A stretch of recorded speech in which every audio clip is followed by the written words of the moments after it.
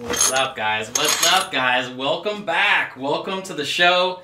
If you're new, thanks for being here. If you're here last week, welcome back. We are live, Loncar live, every Wednesday at 6 p.m. Pacific time. Feels good, man.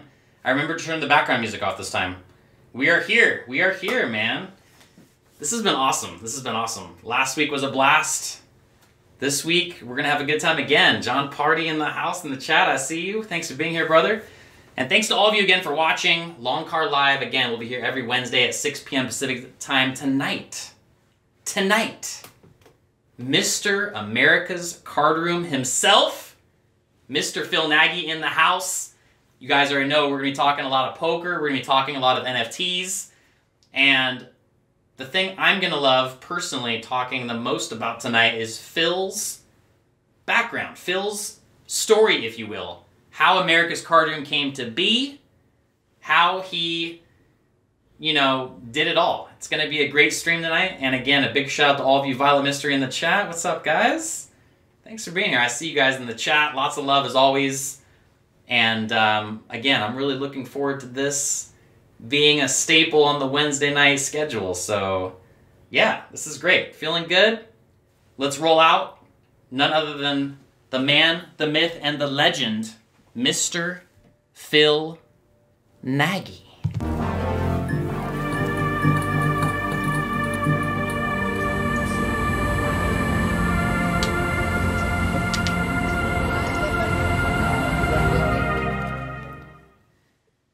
And we are live. Yes. Hey. How's it going, Mr. Loncar? In the house. If you guys don't know, I don't know just about in legends. case there's like maybe in my own mind. half a person, maybe if there's just like half a person out there that doesn't know this guy right here, America's Card Room CEO Phil Nagy in the house tonight. And again, I'm really looking forward to Phil sharing with you guys his background, his story. It's a great one. Phil, thanks for being here tonight. Thanks for having me, Mike. Thanks for having me. And I do prefer Captain America's Card Room than, Sir, Mr. America. No, I'm joking. Yeah, thanks for having me. It's your show. You've been working on the show for a long time, and it's coming out good. Love everything about it. Love it. Thanks, man. Yeah, thanks for being here tonight. What a day to have you on with Bitcoin hitting all-time high, right? Yeah. It turns out that the true believers, right? It's been right there the whole time, right? That's right. It's amazing, right? It's just amazing, and you can feel it. It's exciting when it's running like that, but it's also exciting to watch all the news happening and all the different things happening in that whole crypto space. I mean, gosh, what's it like to be? When's the last time you saw anything this big ever happen in our lifetimes? Not our lifetimes. Well, maybe the internet. Right. Seriously, yeah, maybe the internet, but yeah, it's obviously it's a fascinating time. Obviously, the Bitcoin ETF launching this week.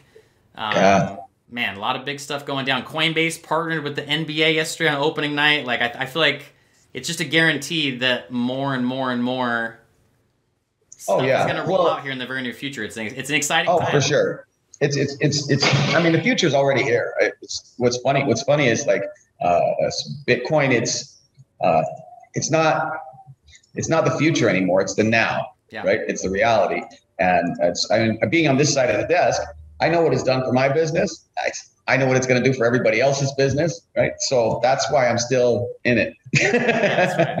That's right. Yeah, so if you guys are just tuning in, Phil Nagy's in the house. We're going to be talking America's Card Room Poker, obviously.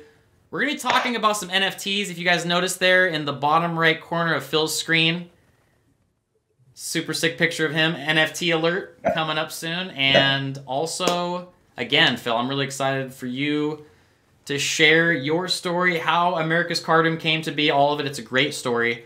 And for sure, as always, you guys will learn something about our guest you did not know about before tonight. Jet's in the house, in the chat. What's up, guys? Thanks to all of you for being here. Appreciate all the love. And yes, awesome. Guest number 2 in the house tonight. Thanks for being here again, Phil. Appreciate you, man.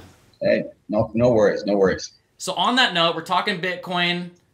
We're talking America's Card Room.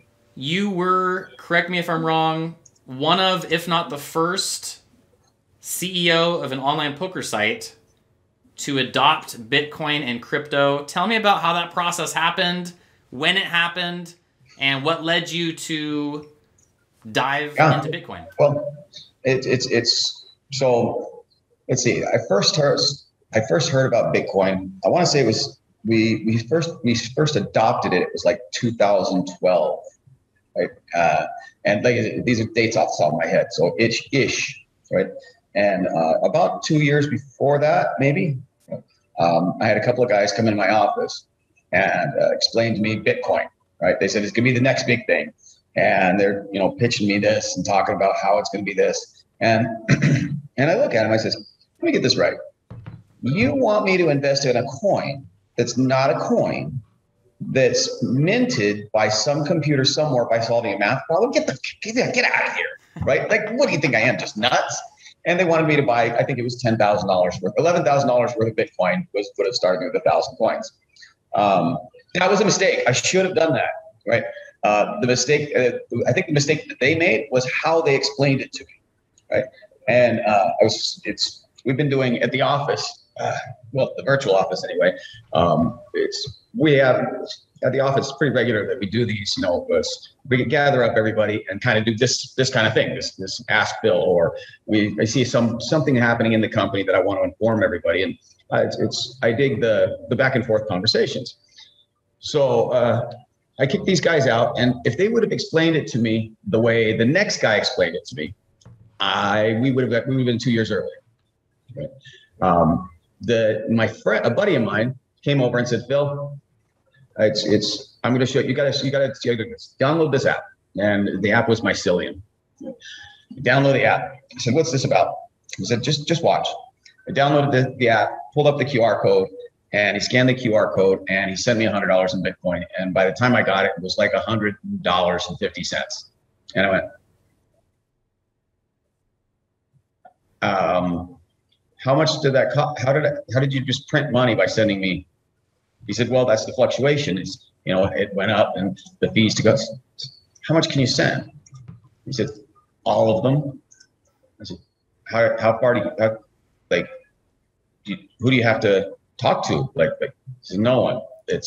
And I said, okay, let me pull up a chair. Now I need to understand this, because he just showed me the user case. He showed me how it's actually a utility, how it's money. And it's the other day I had an aha moment, because I've been digging into these NFTs, and you go down that rabbit hole. You can get there. You can get lost there, Mike. It's pretty deep and dark. It's a deep dark hole. That's what she said. I have to say it. And I have to ask you really quick, just to back up 1 second, sure. Phil. Yeah. The first two gentlemen that you were talking about that came into your office, about what year was that, and what was the price of Bitcoin when they? I want to say it was $11, and then it's 2 years later it was like $1,200. And I was gonna say, what price was Bitcoin at when you started buying, and when you got really into it, and what point? It's 12, like around 1,200, 1,300. Okay. Yeah. Better late than never. Better late than never. And obviously you got in a lot. You know what? You're still not late. That's right. You're still not late. You look at the worldwide adoption, it's still in its infancy. Yes. It's so small right now compared to what it's going to be. Right? I mean, what the gold's market cap is $6 trillion, right? And Bitcoin's 1 trillion, maybe? Yeah, right around, just above 1 trillion, yep. Right. So it's 1/6 the market cap of gold. It's got a long way to go. Long way to go. Hell yeah. So, and one of the point that I was going to make, yes. I hope if somebody gets, actually, I would love to just, lead somebody down the primrose path. If there's anybody in the chat that feels like that they really know how to explain Bitcoin or how to know Bitcoin, just give me a thumbs up in the chat that you know how, right? And while we watch the chat and see who thinks they know about Bitcoin and could explain it, right? I'm gonna show you the difference between Bitcoin and everything. Okay, so there's Bot Lady. She goes, hi. And we'll just, I guess we'll post the question to you, Mike. You know a lot about Bitcoin. You know a lot about cryptocurrency. You know about NFTs. So you've dug in there, right? Yeah. So you feel like you could explain it to somebody, right? Yeah. Okay. How does Visa work? How does Visa work? Yeah. You know what? You don't need to know. It just does. Why isn't Bitcoin the same? Why is there that trust in Visa? But people have this insistence of knowing everything about Bitcoin that they need to know before they're going to trust it, right? Here, I send you money, you get money. It works just like Visa, just like any other currency, right? And I don't know why people insist on knowing everything about it. That's crazy, isn't it? Do you ever think about it like that? That's a great point. Yeah, like I guess obviously the first thing that comes to my mind is centralized versus decentralized. Everyone's so used to a company and boards and members running something such as Visa, whereas Bitcoin, there is no panel, there is no CEO, there is no. Wow. It's incorruptible? No. I mean, how could I possibly trust that? That's a great word. But I guess obviously that's the first place where people kind of wonder and scratch their heads, obviously, without really looking into it, is it's decentralized, then who runs it and how does it not fail with not anybody ever running it? But obviously it's its own ecosystem. It's a revolution, an evolution of online currency, and it's like you said it so well. There's no other way to say it other than it is a deep, dark rabbit hole when you really start. Oh, for sure. And not just obviously Bitcoin, but there's thousands of coins and different use cases, and I mean, forget about it. It's you can spend the rest of your life, and you know what? It changes so fast. I think that's one of the things that really has attracted me to it. Is it changes the technology and everything changes so fast that you're constantly interested. But one of the problems on the business side of things is you can go so far deep down that rabbit hole that you never actually get anything done. Right? Because the technology is moving so fast that you just have to pick a spot and say, okay, I'm going to do this, right? And I'm not going to, I'm going to make sure that this works. And while you're making that work, it goes, 3 months, 6 months, 9 months down the road, and a whole bunch of stuff's changed, but at least you got something done. I've seen a lot of companies, go down that direction, that they're just frozen because they can't, be the newest technology or you can't keep up with it. It's not possible. It's true. Which is really that's one of the things that attracts me to it, is because it's constantly in changing, and look at how short the feedback loop. I mean, you look back in history, and it's from steam engines to cars to the feedback loop and the evolution loop of technology. It's gone faster and faster and faster. Well, dear, we had in our life, well, my lifetime, dear, it's the internet, right? It's the .com era, and now cryptocurrency, all in one lifetime. Like, how fast are things moving? It's very true. Very true. You've never seen cycles like that in the world. It's all happening so fast. So you just gotta keep your eyes open and watch for those opportunities. And you're gonna miss some, and you're not gonna see some. I'm not upset that that I didn't get Bitcoin at $11 a coin. I got it at 1,200, right? And you know what? I didn't buy enough then, right? Well, you can't get the top of everything, right? The fact is, if you had all the money in the world, it would be really a boring place, because money wouldn't mean anything, because you would be the only one with it, right? So anyway, I think we were the first Bitcoin crypto adopter that allowed people to use Bitcoin and play in dollars. And that's to me, that's important, right? And the reason that's important is because, again, I consider myself more of a crypto evangelist. I don't know if it's going to be Bitcoin. I don't know if it's going to be Ethereum. I believe it's going to be Bitcoin, from my experience, but there's some non-zero chance I'm wrong. But I don't know how high that chance is. But it's the fact is letting people deposit in dollars and deposit in Bitcoin and play in dollars. It allowed us to introduce Bitcoin or cryptocurrency to so many more people, right? Because if they were scared of it, or it took them some time, or this or that, fine, it's still there.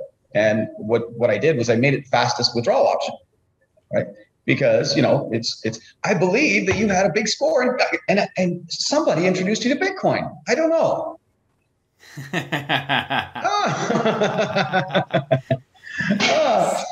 That's an interesting story too. It's a very interesting story. And it's a lot of people, it's you're welcome, right? And you know what? I'm not looking for a pat on the back or anything.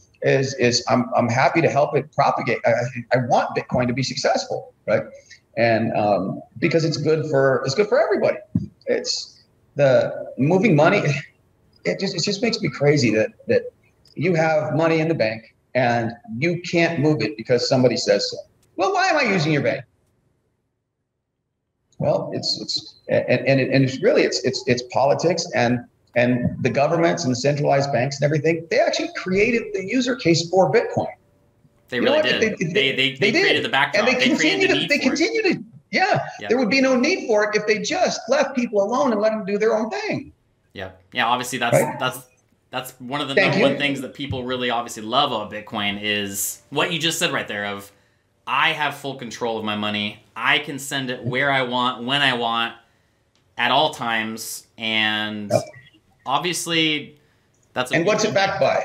It's backed by it's backed by technology. It's backed by it's truth. It's backed by math, right? And that's fascinating. But I'll tell you what, I'll trust that math a lot more than I trust any human until I'm proven wrong. Right? But it seems pretty solid. And anytime you've got an emerging technology like Bitcoin, sure, the blockchain slows down and stuff happens, and a lot of people look at being first to market. You got to be first. You got to be first. You got to be first. Oh dear, I'm tired of being first. First to market is just first to F it all up, right? Because you're blazing a new path that nobody's ever been, and there's no playbook, right? Like something that nobody realized is crypto is like super unforgiving, right?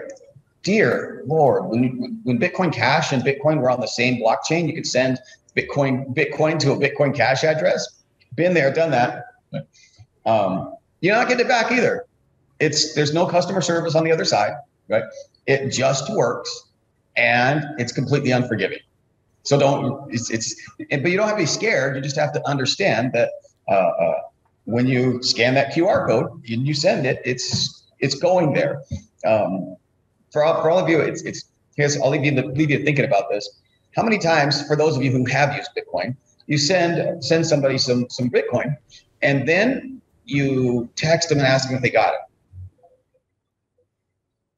What makes you think they wouldn't get it? Right? Was there ever? And if they didn't get it, wouldn't they say something to you? Right. So that's one of the things that I guess I've learned in my old age is to let go of the things that you can't control. Right. I've now sent it to you. I'm sure that was the right address. Confirming it is just going to slow me down. Right. And you'll let me know if you didn't get it. Yep. It's a beautiful thing. It really is. It is. It's an absolutely beautiful thing. There's a reason. And there's proof that I sent it to you. You can't deny that. It's on the blockchain. Everyone can see it. On the blockchain. That's right. Right. It's you can't challenge it. Yeah. So anyway, we started taking Bitcoin, and like I said, it's the first thing I did is the path of least resistance is going to be make payouts as fast as we possibly can. So I circled everybody up, and everybody at the office really they were like, for 6 months, they were like, okay, he's still talking about this Bitcoin thing. He's still and then after 6 months, they said, okay, this isn't going away. I literally had to go in and I said, this is not going away. We have to get good at this, period, done, right? Wow,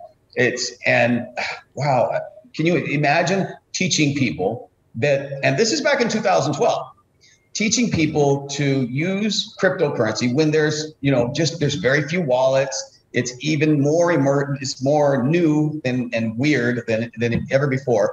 And you start off a conversation. Yes, sir. Yes, sir. So what you do is you copy paste that address, right? Just go ahead and right click on it. What's right click? It's, oh dear, this is going to be a hard conversation.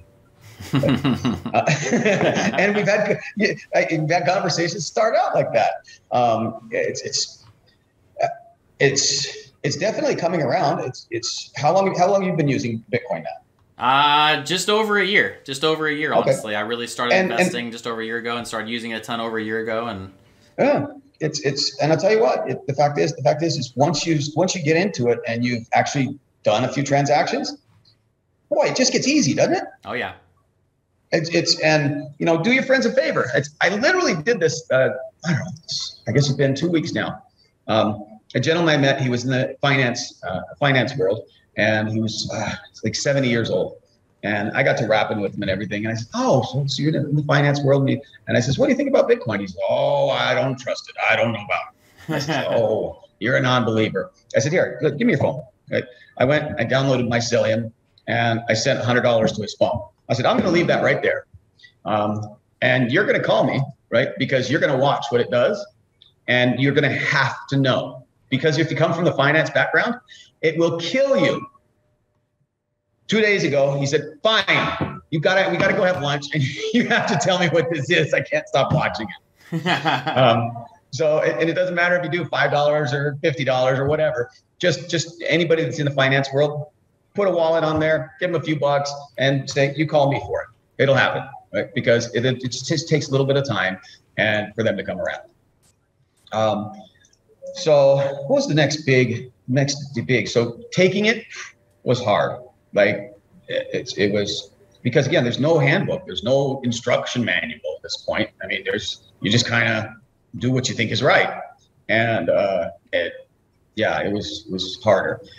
Then I think the next big move that we made was when we started accepting more cryptos. We started with like 60 different cryptos.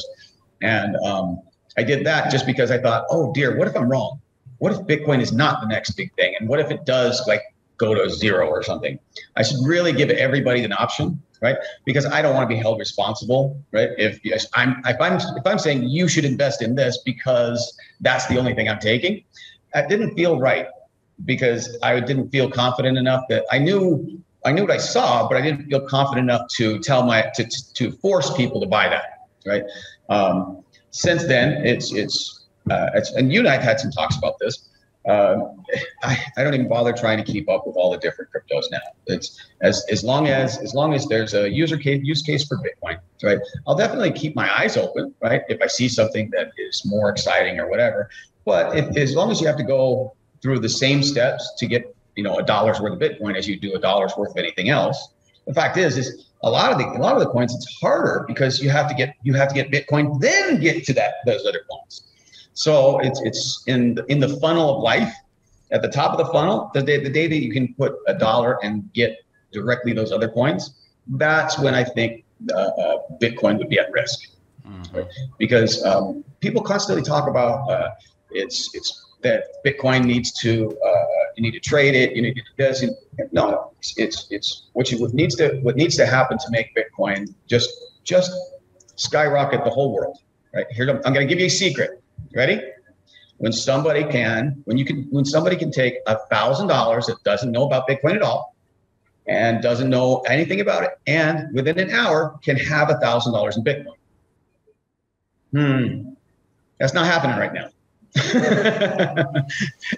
It's the technology is getting there, right? But it's still too new, I guess, for a lot of people to really understand. So we're still in its infancy. But it's the day that your grandma can say, oh, instead of putting $5 in your Christmas card, she can get $5 in Bitcoin and send it to you and send you a virtual Christmas card. That's when it's already won, right? Obviously, it's just a matter of when, not a matter of if, just a matter of when. No. And that's actually it's so true you're saying this, because actually, should I say, talked with some friends lately that were very interested in investing in Bitcoin for the first time, and just like you said, it took a couple of days to get verified here and verified there and get this account going, and it wasn't just like, oh, I just want to buy it now. And obviously, that's just around the corner, but we're not quite there yet, like you said. Well, there's not a that's the thing that's one of the things that bothers me is for me from a crypto evangelist part of me is just introducing that guy to Bitcoin for $100. That's a big deal, right? I don't have any ulterior motive. But it's in the best interest for, like, indirectly, right, for both you and I, right? For everybody that holds the Bitcoin, to introduce new people. But so many people are short-sighted, and they say, it's rather than introduce new people, let me go ahead and monetize the people that are currently there, right? And that's exactly why I went the direction that I did with letting people continue to do what they were used to, and then I'll find those spots where I can introduce them to crypto, right? And motivate them through faster payouts. It turns out getting your money fast is a big motivator, right? I guess I'm. That's one of the things, they can put on my tombstone. I'll say, yep, I did that. I'm proud of that. Then we took 60 different cryptos, which was really interesting. We took like 8% more in total deposits, like the day we took them, right? That's a big number. Like, to move the needle like that, that's a big deal. Wait, say that again? It was the day we launched and started taking 60 different cryptos. Yes. We increased deposits by 8%. Oh, wow. And never looked back. Right? Awesome. That's from one day to the next. So there was definitely demand. Right? And people like their own choices. Great. It's an accounting nightmare. But imagine it's first of all, just accounting for Bitcoin to fiat, right? Well, you do some trading. There's something in there. Put it into, scale it up on a business. Whew, that'll make your head explode. Yeah. Right. And then right on top of that, go ahead and make it now 60 different cryptos, 60 different currencies that you're accepting. And what's the equivalent? It's equivalent to fiat, because all the older technology that you use, it don't work with it. Like it's you have to build everything proprietarily. It's all new. Right? It's like, for those of you who are in accounting world, it's like QuickBooks or SAP or whatever, right? It's how does Bitcoin fit in there? You want to go to QuickBooks? No, you have to turn it over into fiat and you have to translate it. Right? Well, but it moves since you translated it. Just breaks everything. Which is also intriguing because there's opportunity. It's not necessarily that it's a bad thing, but there's definitely opportunity because I know we have solved problems that most companies don't even realize they're going to have. And that's cool. I guess that's kind of the Bitcoin story. It's definitely, and the poker industry specifically has really adopted crypto, and I think it's the logical thinking of a poker player, right? Like you take a line and you say bet jam, or you can take your range and you can break it down and you can figure out, you can try to figure out at least a more narrow range, right, of what your opponent has. And I think that is that logical thinking that attracts poker players to Bitcoin, right? That, and there's some degen in all of us, we like to watch it, we like to watch it move.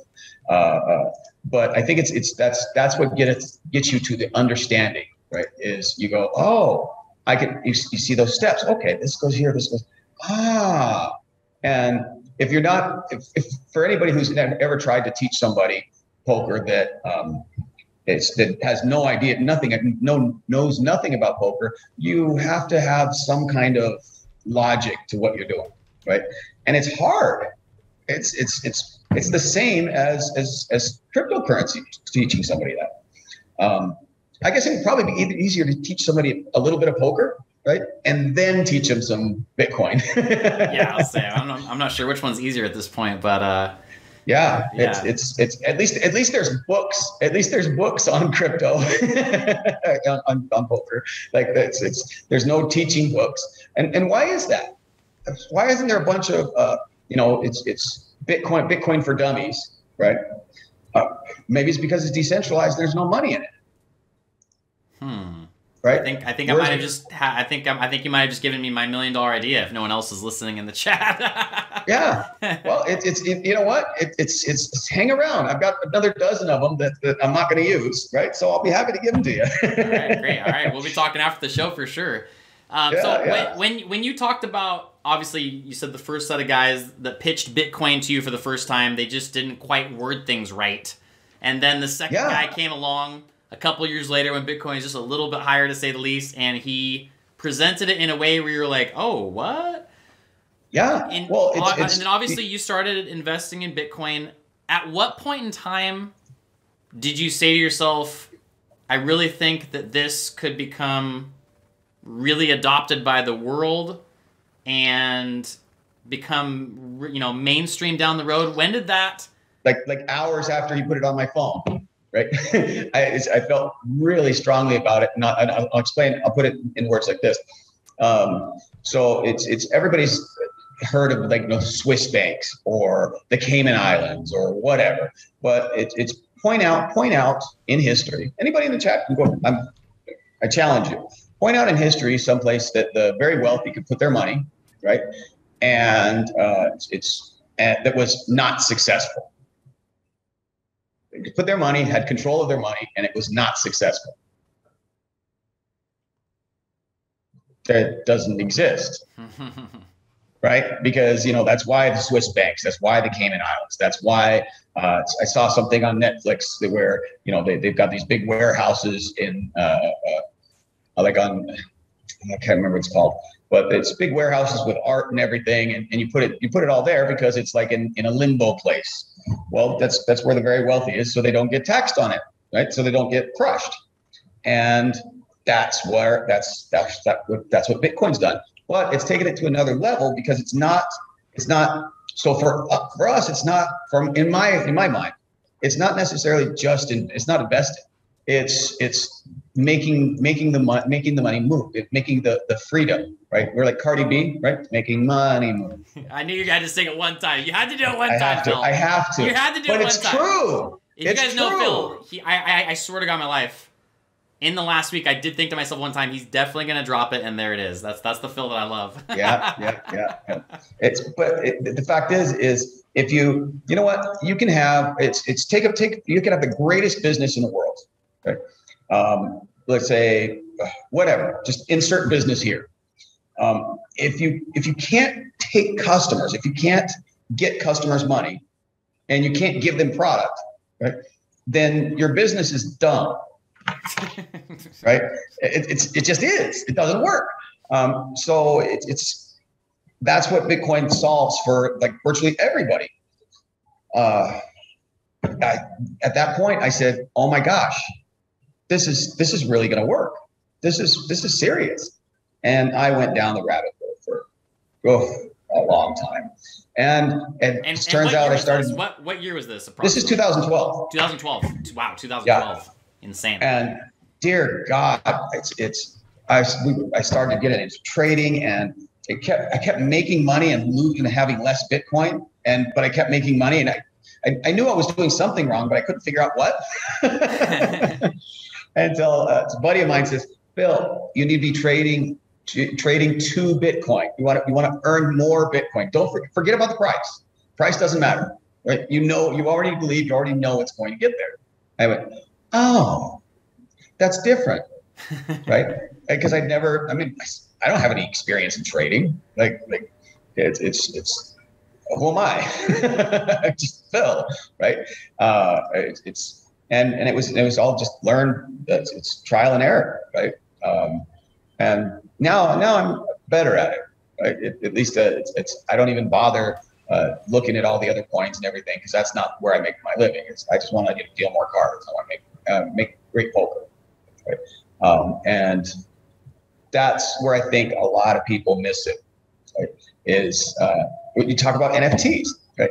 I did the whole deep dive on NFTs, and I talked for somebody about half an hour, and I'm really passionate about, oh my gosh, this is, and they say, oh yeah. And half an hour later, they say, so what do you think the next big NFT is?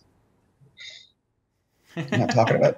I'm talking about the trade. I'm talking about the concept, the thought talking about process. the overall ecosystem of NFTs. Yeah, the overall ecosystem. Yeah. I don't understand why the crypto bunnies or it's the only one I do understand is Zed Run. Thanks, Chris. I have a lot of horses, and I have issues selling ever. Zed run. Zed run for the win. They're my horses. I mean, how am I supposed to ever sell the Michael Loncar horse? How am I ever supposed to sell the GOAT Phil Nagy? Like, I can't, right? It's just never going to happen. So I'm stuck with them forever. Got like 106 of them. It's awful. That's awesome. But yeah, you take a step back, and so many people just put them. It's self-interest, right? where do I make money? What's in it for me? And you try to get up to that, that next level up there, and it's not easy. It's not easy to get up there. Anyway, and I will just keep rambling unless you kind of push me in a direction, because there's a lot of context there. They were talking at the office the other day. It says, okay, we're going to start doing this. And we're going to have to start, documenting this and putting it together. And so that new people show up can binge Phil. And I said, oh, I love that. That's great. Because it's really like, you take cryptocurrency or poker or business even, right? You ever watched Lost, the TV show? Oh my God, that was one of my favorite shows ever. Yes, Lost is absolutely, amazing. Absolutely great. Now just close your eyes and imagine watching the first season of Lost, and then the fourth season of Lost without the little story so far. Oh my God. What's going on? You have no idea what's going on. What is going on? Right? Yeah, Yeah, exactly. and you have no chance of, and that's how fast technology is moving right now.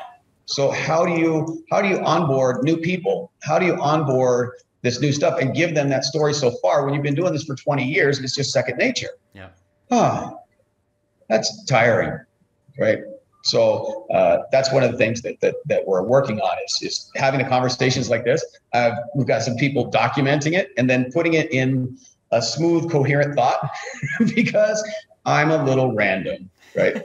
If you haven't noticed. It's now when you mash them all, when you put them all together, right? There's definitely some non-zero intelligence there and some non-zero experience. I guess I just feel like I'm a guy, but at the same time, I guess I have kind of been at the forefront of a lot of this stuff. Oh, you're big time pioneer. You're a big time pioneer. And obviously, America's Card Room is your baby, and you've nurtured it and grown it up into a strong creature. But I'll tell you what. For those of you 2 years ago when we moved softwares and we were crashing. I mean, I'm sure you MF'd me an awful lot of times, Mike. Right? It may have been behind closed doors. But I know it had to be frustrating, but we wouldn't be where we're at right now if I didn't do that. Right? You have to. That's the whole development loop. Is you start where you're at. You get a bunch of experience. You throw away everything, and you take all that experience into the next evolution, right? And you just happen to be there for that evolution. Yeah. Oh yeah. No, it's been awesome to be on the journey of America's Card Room for my personally for the last, it's been almost 4 years now, and yeah. And I don't know if you guys have noticed, but have you seen how much faster these things are coming out and how much smoother they're coming out? Oh, yeah. Instead of, giant disasters. Yes, 96 people were semi upset at us, but we just couldn't see that coming. And the next week it was flawless. Again, when you're doing stuff brand new, there's no handbook out there. You're on your own. So we try to fail fast, right? Because failing slowly is painful and expensive, right? And we try to fail in small chunks. That's a little bit at a time, right? Seems to be working so far. What else we got? So talking about moving in kind of getting the direction going here, we're going to take a really quick break. Sure. From a sponsor you might be familiar with, Phil. You might be familiar with our sponsor here on this break. But guys, stay tuned. We have a lot more awesome stuff to talk about. Of course, we're going to talk some more crypto. Bitcoin all-time high today. Everyone's talking about it. Get used to that. But I'll even tell you where I think it's going. Yes, we will talk more about that, where Phil thinks it's going, and I'm also really looking forward to hearing this guy's ultra beginning story, pre-America's Card Room days, pre-Costa Rica days. We'll be right back with all of that in just a second.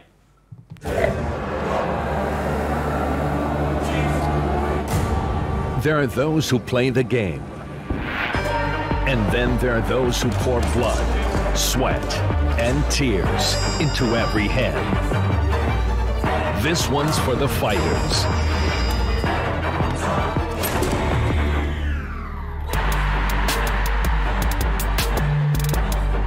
Progressive Knockouts at America's Card Room. All right, we are back. We are back. And again, thanks to all of you for being here tonight. This is a lot. I love this stream so much. It's already been so much fun. I'm having a great time tonight. Again, thanks to all of you for all the support, all the love. Again, Mr. Phil Nagy. Thanks for showing up. And like I said, if I ramble on too much, you say, hey, get moving, Phil, because I have a tendency. You ramble? No. Oh, yeah. Don't. No. Never. So let's. And at least you know this isn't scripted. Hey, there's no script up in here. You guys know that. We're live. We're doing it. We're flowing. We're going with it. And again, thanks to all of you for being here tonight. So Phil, I want to move back. I want to take a step back because obviously I've heard. I know most of this story. Go way back. I'm sure I'll learn a few things I didn't even know, but bring us way back before America's Card Room is even on your mind. Bring us back to full-time poker player, no CEO, Phil Nagy. How you evolved into the CEO of America's Card Room, and any stories that you think are worth sharing along the way. Sure. Well, I guess I started playing poker back in 98, 99, 98. And I guess I started playing online poker 98, 99. I played some live poker a little bit before that. The first game I learned to play was Big O High Low, Limit Big O High Low with Kill Pot. We used to play 3-6 down at the Players Club in Ventura. And in Ventura, okay. Yeah. I was born and raised Southern California. It's South Oxnard. That's where I was born. It's from there. I had started here's an interesting. I haven't had a job right since I was 19-ish. I've just run my own company, right? It's in one form or another. I mean, that's exactly the age since I was 19. That's awesome. Yeah, it just I found that working for somebody else, I could never do what I wanted to do, right? So why do I have to work for somebody else? I just started doing what made money, and I've always been good at finding at recognizing opportunities, and I think that comes from that's why I like poker so much, because you can keep learning poker and you keep finding those opportunities. And so let's see, 2000, I used to play on Paradise Poker and Planet Poker way back. Paradise, awesome. And it's we can get back to that, but it's interesting to see how they didn't succeed, right? First to market is not necessarily a win, right? Poker Stars was tiny, right? The fact is I know that before when the party poker was so big, everybody else was starving, right? And there was times where I believe Poker Stars was selling pieces of their software, right? Trying to raise money for like $10,000 for 1%. Oh, wow! Can you imagine? Oh my! And you know how many they sold? How many? None. Really? None. No one wanted to buy a piece of no one would take it.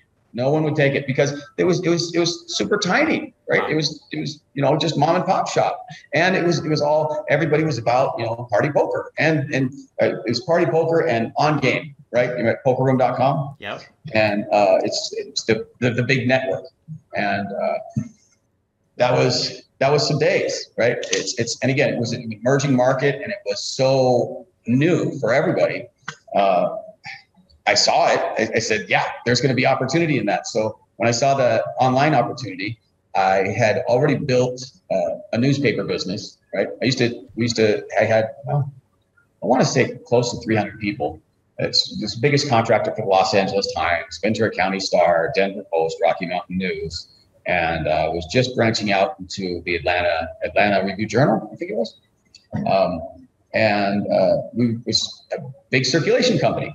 Well, when you think about it, it's because I started selling the newspapers door to door. And I said, wow, if I can do this, I can teach other people to do this. Oh, if I can teach other people to do this, I can teach them to do it, right? And scaled myself out. Was it easy? No, but it definitely gave me the freedom to try new things and do what I wanted to do. So when 2000 came around, I went to my partner and I said, you know what? I knew this internet thing would do something. Right? I think if this internet thing's going to do something, internet poker, I like poker, and internet does well, then newspapers are probably not going to do so well. So in like 2000, I sold my half of the newspaper company to my partner, and he was super happy. He thought I was a moron, right? Now we're laughing. Sold the top. Now it's hilarious. So basically, you converted from physical newspapers to online poker. I would say that was a pretty good decision around the year 2000 or so. Pretty 2000. Pretty good. Yeah, it's and you know what? It just felt right. I didn't know about the technology. I didn't know about I knew that there was money making opportunities, right? And I've always done what I enjoy, right? So that's another caveat of me. If I don't enjoy doing something, I can't do it. Mm-hmm. It just doesn't exist. People have told me, and this is changing. I've been down here in Costa Rica for, I guess, 17, 20 years. Yeah. God, it's a long time. It is a long time. I'm old. This year. Oh my dear. This year I turned so. No, next year I turned 50. So. Yeah, it's the big so. So came down, sold my newspaper business, got into the online poker business because I saw there was going to be opportunities. I didn't know exactly how to do it or what it was going to be like, but what I did know is I knew I could learn it. Right? If anybody can learn it, I know I can. And I guess you have to have the confidence in yourself that you can succeed at something. Right. And I'm sure you can vouch for poker when you look at becoming a professional poker player. That's a leap of faith when you jump in and you say, okay, I can do this. Right. You know, you remember when you first did that? My parents are watching right now, and I got to give a massive shout out to you, Mom and Dad. Thank you so much for supporting your son. I'm sure my mom especially wasn't like super over the hill, super just jumping up and down. Oh, yay. It's not the same, obviously, as like, oh, my son's becoming a doctor. It's, poker player. It's got that stigma to it. It's got that stigma to it that you're a gambler. Yes. Right. But it's not. Right. But at some point, #BadReg, it can become gambling again. Yes. And you have to pay attention to when it actually becomes gambling again. Right? Yes. It's now you have to do that self-introspect, and you have to say, okay, am I the dumbest person alive? Have I let things pass me by? Right? What's right? What's wrong? And it's that's how you find the truth. And it's hard to do that self-analysis, right? I know I get stubborn sometimes. And oddly enough, I guess as I got older, I've been less stubborn and more flexible, which is like completely backwards. Right. I know. Usually you get older, you get a little more stubborn, right? But yeah. It's old dog, new tricks. It turns out I really like new tricks. So I gravitate to them. So then 2000, I was playing on. I played a little bit on party poker, not much. For some reason, I just didn't dig it. Right? I didn't dig party poker a lot. But I did play on Paradise Poker, and I'll never forget is when True Poker, that 3D software, right? Remember with the up and down. When I saw that first came out, right? I was like, oh my God, how do we ever compete with that? 3D software. There's people in there. They're saying fold. Oh my God. I was wrong. And I didn't, that was the maturity level of the software portion of things that I didn't understand. Right. At that point, I was just looking at looking at what the surface. And so then I played poker for a while. I actually I looked at my, what was it? A 3-year plan? No, I guess it was 1-year plan. My wife and I sat down, met the love of my life down here. My wife and I sat down and said, you know what, let's write down our goals for this year. And one of my goals I got to say, it was like 2002, 2003, was to be 5, 10, 10, 20 reg on stars. That's how passionate I was about it. Right? This is the stuff I love to hear. I love to hear the poker, Yeah. Cutting your teeth, making a living playing poker. Like this is the stuff I love to hear. Continue. Well, I also had, I never had poker was never my sole source of income. Right. I always had, it's work, but at the same time, poker was the majority of what I did. And then, let's see, how did that? So let's just back up really quick, because I'm so curious. Sure. The thing that I want to, that's piquing my interest so hard right now is that you sold the newspaper company. Mm-hmm. How and why did Costa Rica come about? Who did you connect with? How did that idea form? This is gonna sound bad. But it's just the truth. If it's the truth, it's all good. Yeah. So it's the fact is I started looking at, because I didn't know anything about development. I didn't know anything about, I was dumb as a rock. And so I says, okay, let's find some software companies. Let's build poker software. It turns out, when I got some quotes, it was like $5 or $6 million to start. I'm like, well, that's not going to happen. So let's follow the logical path. Okay, I still want to do poker. It's too expensive to start software. How do I get this done? Well, you know what? There's got to be, if there's some successful poker sites, there's got to be some failing poker sites, right? Found America's Card Room. And it turns out they were a little tiny poker site, and they were crashing and had software issues and so on and so forth. And I got into it, and it got so frustrating. Those of you that are at the Google machine, obviously can look up. I want to say it was 2004 or 5 when Paradise Poker sent like $3 million to the WPT, and the TV show, the first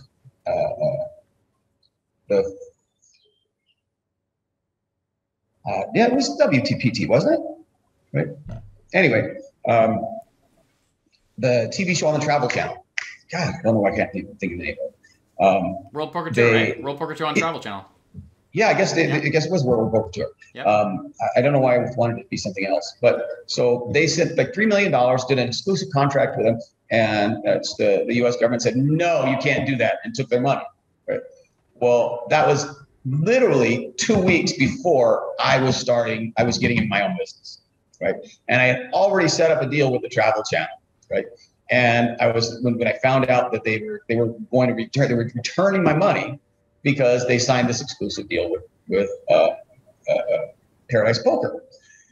And now I said, oh God, so they're returning my money, but now I can't advertise. So how the hell am I going to get customers? And I started to panic. I said, wait, stop, just take a step back. Well, everybody else is in the same boat as me. Where's the opportunity? Right? Do you do that, Mike? Like when you get all stressed out and there's a whole bunch of people doing the same thing, is take a step back and say, okay, don't do everything everybody else is doing. Take a look at it and what can I do different? What can I do different? Because that's a great quote right there. What can I do different? It applies to so many different things, and when you're trying to compete with others.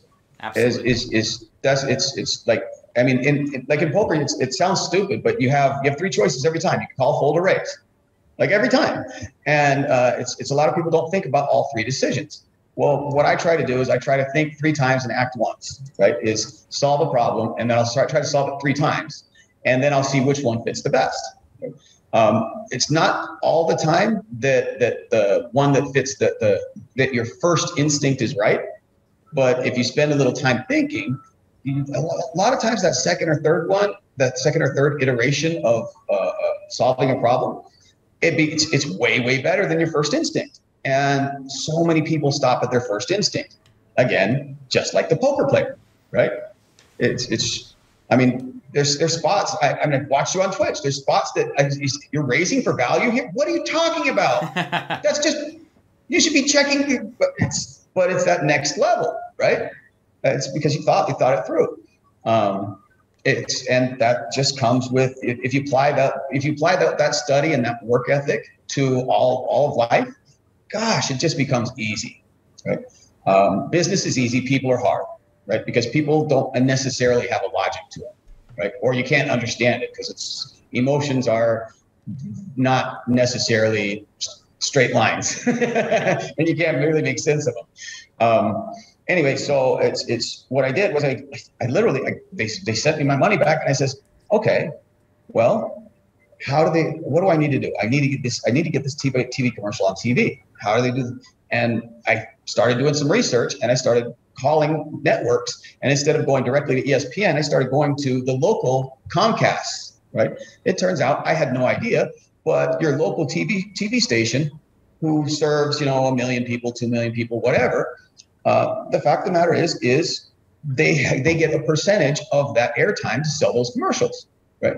Well, they didn't have a problem selling TV time. So I was the first one to put those commercials back on the WPT, right? Which cool, right? That's all you got to do is just drive a bunch of people. No, drive so many people, and that everything just kept crashing, right? So you bring up a bunch of people, and it all crashed. And you bring up a bunch of people, and it all crashed. Dear God.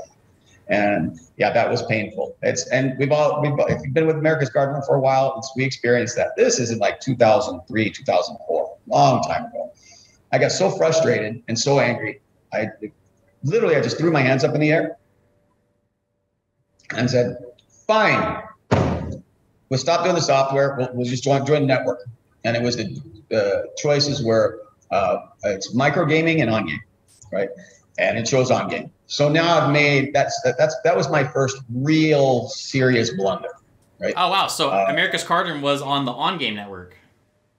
Yeah. Wow. Okay. I didn't even know that. It was skin back in the on game. And so we were on game, and it turns out, and you can make a note of this, when you've got a high margin product like casino or sports, and you shove a lot of people from that product into a lower margin product that is poker, how you ever expect a good result? You can't, but everybody did. everybody thought, all you need to do is liquidity. If you just get liquidity, if you sell your soul for liquidity. No, selling your soul for liquidity will not do it, right? There's only so many dollars in a penny, right? Or so many pennies in a dollar, and it's so many hours in a day. The fact is you can't beat that. You can't beat the math, right? Higher margin product. So we went to on game, and dear God, that was hard. I mean, on game was wonderful. It's God bless them. They did a great job with software and everything, but it really, really hurt the rest of the businesses. So then UEGA happens, right? And Party Poker pulls out of the U.S. and on game pulls out of the U.S. market. And so now we have 90% U.S. players and no software. Oh dear God, what do we do? Okay, let's take a step back. Any idea? No. I said GG. I said uncle, right? I said, you know what? They had made a deal with that. You remember that 3D software I was telling you about, True Poker, right? And they literally just put America's Cardroom in mothballs, right? The URL sat on the shelf for a number of years after that. And I said, you know what? And now I know enough about poker. Now I've played enough poker that this will not get you where you're going, right? So I took a step back and started playing a lot more poker. This is now, party poker has stepped out of the market. This is where Poker Stars was the benefactor, and boy, they were good at it. Oh my God, it's the Scheinbergs, and it's. We used to have a joke down here that is. Are you the smartest guy in the room? Stars guys here? No, I guess I can be. Right? They just never made a mistake. And you know what? They had the player's best interest in mind. And I always admired him for that. And it was nice to. It was good for me anyway, as a businessman and as a poker player, watching that business evolve, right? And experiencing it, right? Because I'm comparing it to my business, and here's words of wisdom, guys. When in poker you say if you can't spot the fish at the table, then you're the fish, right? If you can't spot the mark, if you can't spot what's best in class. Right. If you're in business and you can't spot who is the best at what you're doing, and recognize that, then start comparing yourself to them, then you can't ever win. Right. You have to have that benchmark. You have to have who is best in class. So that's why I started comparing myself to Poker Stars, right? Where I could definitely compare myself to whoever else, but for what? I don't want to just feel like I'm winning. I actually want to win. Right? So I stepped away from poker for a while and started playing a bunch of poker. I started Drag the Bar. I started another couple of side businesses, and really had a great time hanging out with my wife a lot. We used to go out to the club a lot. We used to play a bunch of poker, and it was like maybe 2 years or 3 years that they brought me in some of the poker meetings and stuff, and I give them free advice. That's just how I've always been, because they're friends of the family and everything, the group, and but I knew, like, if you can't. I spotted the mark. They weren't the best in class, and they weren't gonna. So that was a really, really good time for me to take a breath, because I had been running for a long time, and be able to spend some time with my wife. From there, for those of you who remember when Doyle's Room was on the Cake Network, right? It was a rough time for them. It's Cake and the management of Doyle's Room had a falling out. Players were having trouble getting paid. And I'm sure, like, we can, look at the Wayback Machine or whatever and see what happened. And they brought the deal that, we should bring over Doyle's Room, right? And Phil, we want to bring over Doyle's Room. I said, well, let me look at it, right? And it's funny that they were pitching, and they were saying, so we're gonna bring all these players back. We're gonna, move over to this new software, and I said, how are you gonna do that? What's going to be different on a new software? Why weren't you successful before? And you could just hear crickets, right? I mean, I know enough about business that you have to be, here's, again, words of wisdom. Be happy where you're at when you get there, right? And it's important where you're going, because a lot of people don't realize they got there and they passed them by because they didn't have a picture of what it was they wanted. Right? Do you want happiness? Do you want money? Do you want what do you want? And you have to know what you're shooting at to get there. Right? And when you think back in life, if you didn't have a good idea of where you wanted to be, how the hell do you know that you got there? Right? You're either setting yourself up to never ever succeed, right? Or not recognize that you ever succeeded. Don't do that idea. Bad idea. So when they laid out the deal, I said, no, it's a bad deal. Don't do it. Right? And they said, no, we're going to do it. And I said, okay. I didn't have a choice. And they said, and we need somebody to run the poker. Okay. So you're going to take Doyle's Room and you're going to put it on this 3D poker software, and you're going to smash Doyle's Room and True Poker together. Right. And So you got these two businesses that are net losing money every month. It's both of them. And you're going to hand them to me. I'm going to have twice the employees that I need. I literally fired my heroes. You remember the Brunson 10? No. Anybody? No. Oh, it's go grab the. Let me pull up the Google machine. I have to remember like who it was. But I literally, when I start naming these names, you're just going to go, oh, are you serious? Right.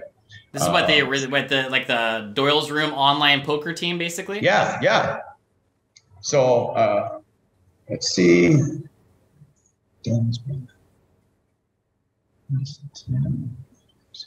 Yeah, for those of you who don't know, I'm sure some of you don't even know about Doyle's Room. Doyle's Room was a moderately big poker room in early 2000s. Yeah. It's before Uega, they had a really big opportunity to sell it, and they decided to hang on to it, and didn't really work. So I know Chris Moorman was one of them, right? Was one of the Brunson 10. Ansky was one of them. Steve Gross, right? Not Jeff, which I later on thought that Jeff was Steve, but that's a whole other story. So anyway, it's the first thing I did. So you take the businesses. Let me look at all the assets. What do we have? Right? We have a ton of people. We have this crappy software that can't succeed. Okay, so I do need to find good software or better software. Just, you know what? I just need to find software that has the potential to win. Right? I can try to figure out the rest. Is just don't give me something that's absolutely doomed to fail. And then I have to, you start managing expenses, right? And sometimes you have to go out on a limb to get the best fruit, right? And sometimes you have to prune the tree. Well, I had to prune the tree. And so I personally called each and every one of the Brunson 10. So now I'm talking to Mormon, right? It's Gross, Ansky, all these big names. Alex Torelli. Torelli. Yeah, Torelli. Yeah, Torelli. And I personally called them all and said, okay, I can't afford you anymore. And they're like, what? You can't do. Well, I can't afford you anymore. I didn't sign these contracts. I just got handed this. But I felt I had enough respect for these guys that, I wanted to be a 510 reg. And then I'm talking to these guys for the first time and I have to fire them. That was a suck, right? But if you want to do business, you have to make those hard decisions, right? So bridge the gap for me, because I'm again okay. I should have brought this up a few minutes ago, but going back just again one step back. Sure. So basically, you sold the newspaper company. You had the idea to move into the online poker realm, and basically you picked them. How did you pick America's Cardroom? Basically, you looked at a bunch of sites and said, "Oh, America's Cardroom sucks." I went to the old school Poker Scout, right? And I went to the Nut Low, and I says, "Okay, they're the bottom of the list." Right? So let's take a look and see where that takes us. And I got in contact with them. I started working with them and started TV commercials and started driving a bunch of traffic. And you learn so much. Like, again, I'd never done any of that. So you've been down here to two of the buildings, right? Of course. It's up on the 7th floor. Used to be, wagering, right, for sports. And poker, when I got down here, was, 4 people, including myself. There was one other person, right, which we, still argue whether he was here longer, 2 days longer, or me 2 days longer, right? Juan speaking, Chicken Little. And yeah, my boy, it's love Juan. Anyway. Me too. So we started TV commercials, and something happened with the poker software, and the 800 number would pop up. And it turns out that was during the NBA playoffs, and all of the 7th floor was full of poker phone calls for people who couldn't download the software. So no bets could get taken. It turns out that was, not, they weren't real happy about that. And so take that goddamn phone number off. So how did this happen? I'm going to get to the bottom of this, Phil. This show is not going to end without me getting the answers to this. So No, so on America's Card Room, so like how did you approach America's Card Room? You guys really suck. You're the worst. You're the bottom of the barrel. Oh no, I didn't say that. I talked to the guy's name was Nick. Okay. And it said okay, it's America's Card Room. Look, I have an interest in online poker. I want to get in. I want to get into this business. And they literally thought that I was just and I came down in my white tee and Dickies. Right, because that's who I've always been, right?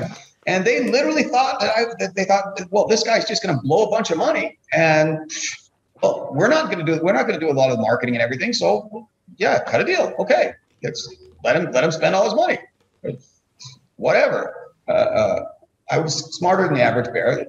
But it's good when your opponent underestimates you, right? You don't lead with your whole hand. Play with your hand face up until you get to know somebody. Yeah. So I knew that how do I say this? It's not that they wanted me to fail. It's just they hadn't figured out how to do it, right? And they didn't have the confidence in me that I could do it, but they were happy to let me invest my money to do it, right? And I knew I had the confidence that I would figure it out. And that's really so that kind of bridged the gap just a little bit when I came down. So you just literally went all in on the dream of everything that you've made happen. There's no half measures in life. So you just said, okay, I'm going to make this happen. I'm just going to figure out on a whim as I go because I'm confident in myself. I can see how America's Card Room is, falling short on a few things, and I'm just going to figure it out along the way on how to make things make things better, and evolve it, and we're just going to go with the flow. Just like we're going here tonight. We're going with the flow. I'm just going to run with this and figure it out as I go and make it happen, and that's what you did. Let's go ahead and just equate it to a fast food chain, right? Is this you see McDonald's, right? And they're become incredibly successful, and now you just pull it apart, and how are they successful, and why did they become successful? And it turns out you can pull a business apart when you look at it. I mean, it's the business you want to be scared of, right? Is the business that you can't figure out how the hell they make money. Because they're screwing somebody. That's the truth. That is, you keep that in your mind. Well, for me, it was just the same thing as jumping in and deciding to be a professional poker player. It's the same thing, right? You're gonna figure it out. It's gonna evolve, but if you're committed to it, you go do it, and there's nothing to it but to do it. Now I guess it's a lot like cryptocurrency, a lot like Bitcoin. Is I just saw that this has a user case. If someone else can make money with this, somebody else can do this. I have the confidence that I can do it, right?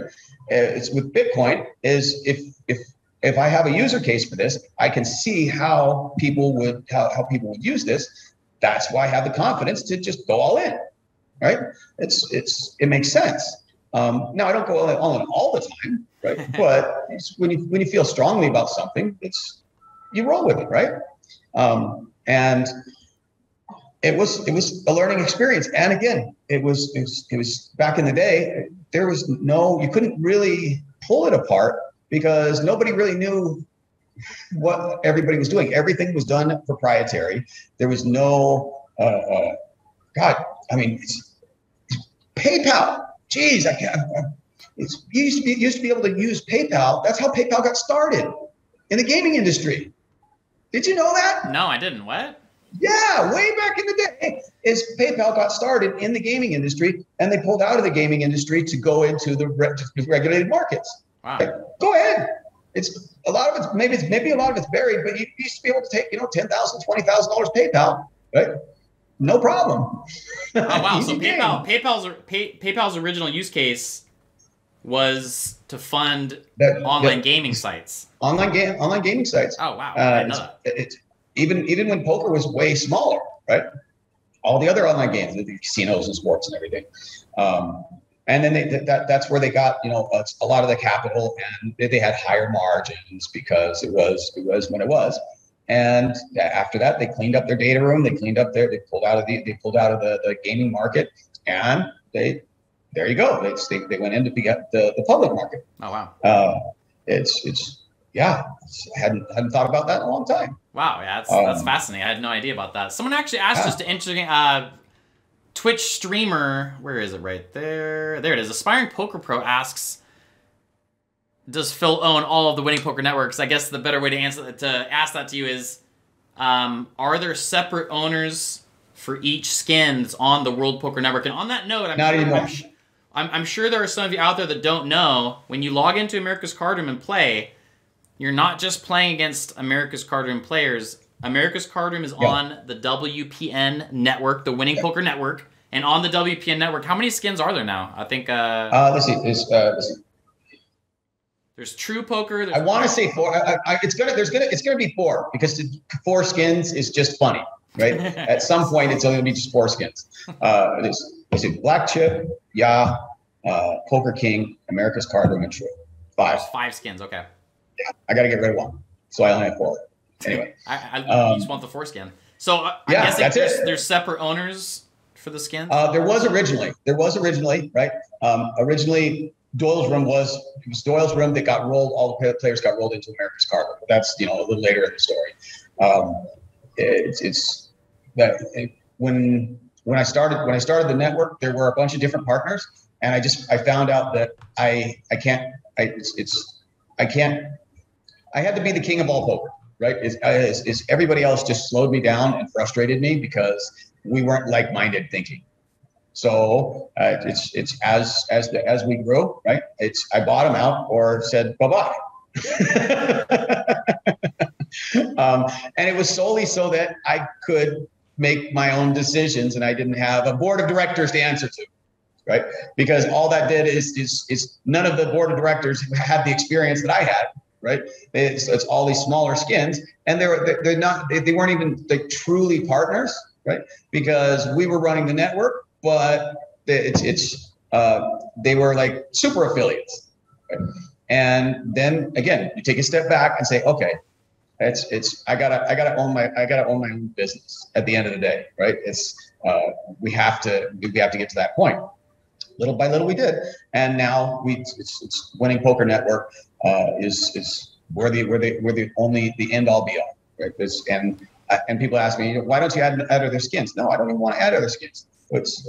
I have aspirations to do is have one winning screen name. One winning screen name, right? Just as you can play on any skin, don't matter, right? You sign up an account, but you get one winning screen name. And why is one winning screen name important, Mike? You tell me. Because for the players, right, it's having only one winning screen name and not being able to go to different skins on different days, right? That it leaves the potential for us to work a whole lot harder and find fraud, right? And historically, it's, you know what, we'll have to look this one up, right?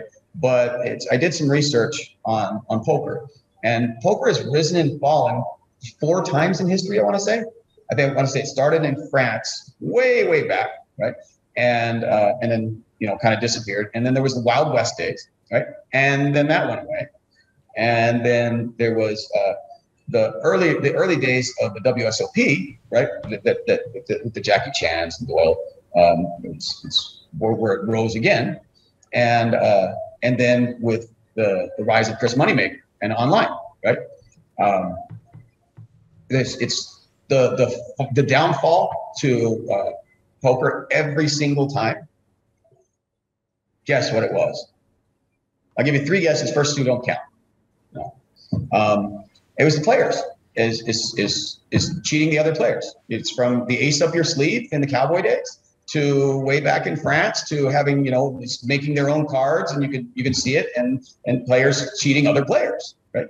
And to it's the high stakes games in the smoky bars, right? That everybody knows those stories, right?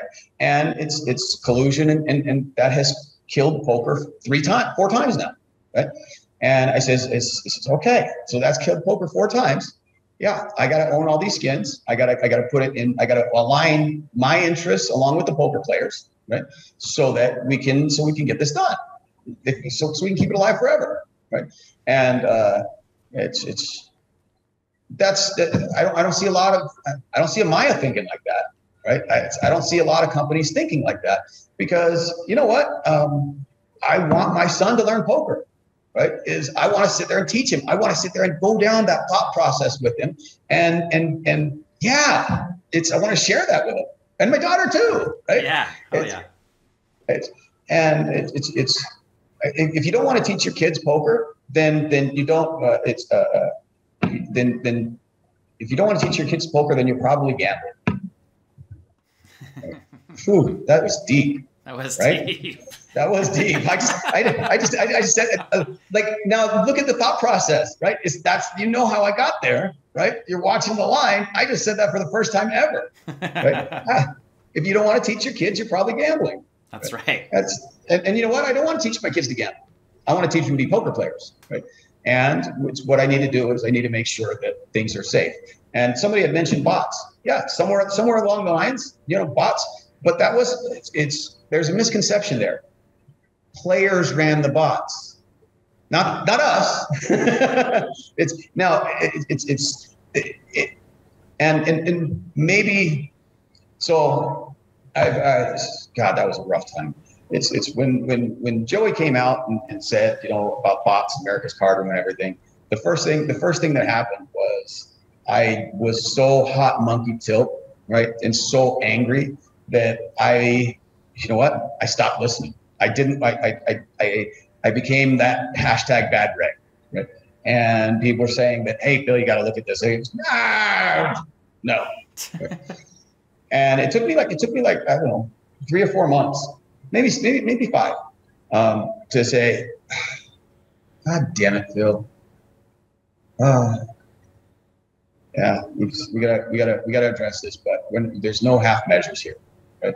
We gotta go to town. We gotta do it right, and we have, right?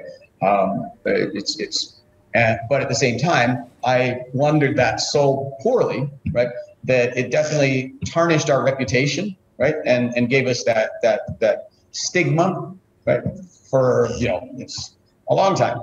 Fortunately, poker players, they're kind of fair weather fans, right? They go wherever the game is.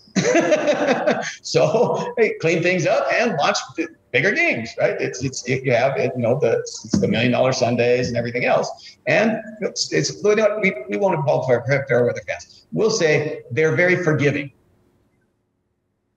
And so, yeah, I just want to clarify exactly what you're talking about, because I know I've got some relatives watching, and they're not super into the online poker world like we are. Yeah. So what Phil's talking about is there is a YouTube vlogger, very popular, Joy Ingram. He came out with a big thing about 3 years ago now, 4 years ago, and America's Card Room has a ton of bots, and there's a ton of collusion and cheating going on. It was big news at the time, and I had like kind of just got into streaming and just got into ACR, and the number one thing that I always got messaged on during that time period, and the first thing, even to this day, some people don't understand what a bot is. People instantly think that a bot is some type of program that can see everyone's whole cards at the table and that knows what the flop and the river is going to come out. And that is so far from the truth. That is not what a bot is. Imagine a trading bot. It's a trading bot. It's a trading bot. So imagine I were to write a code of a bot to play exactly like I do. No, it's crypto trading or stocks trading. There's bots that they do that. They're automated bots. So now every time I could basically people are writing codes for bots to play a certain way with certain hands every time. Like, someone raises, you have aces. And there could be bad bots, bad losing bots. Because I've programmed that way, right? So that's all a bot is. A bot is a pre-programmed player who is living by literally a set of rules, and it's always going to play within a set of rules, which is how someone just asked a minute ago, how can you detect a bot? And obviously, I'm sure there's bot software with algorithms, and you play a certain hand every single time the exact same way. That's going to show up in, I'm sure, algorithms and whatnot. And obviously, this came out, and just like Phil was talking about, he put together, literally said, okay, this is an issue. We need to make this better. Literally now, I didn't. That wasn't the first thing I said. I've seen it down there. I've seen it. There's literally an actual room, and it's the bot department.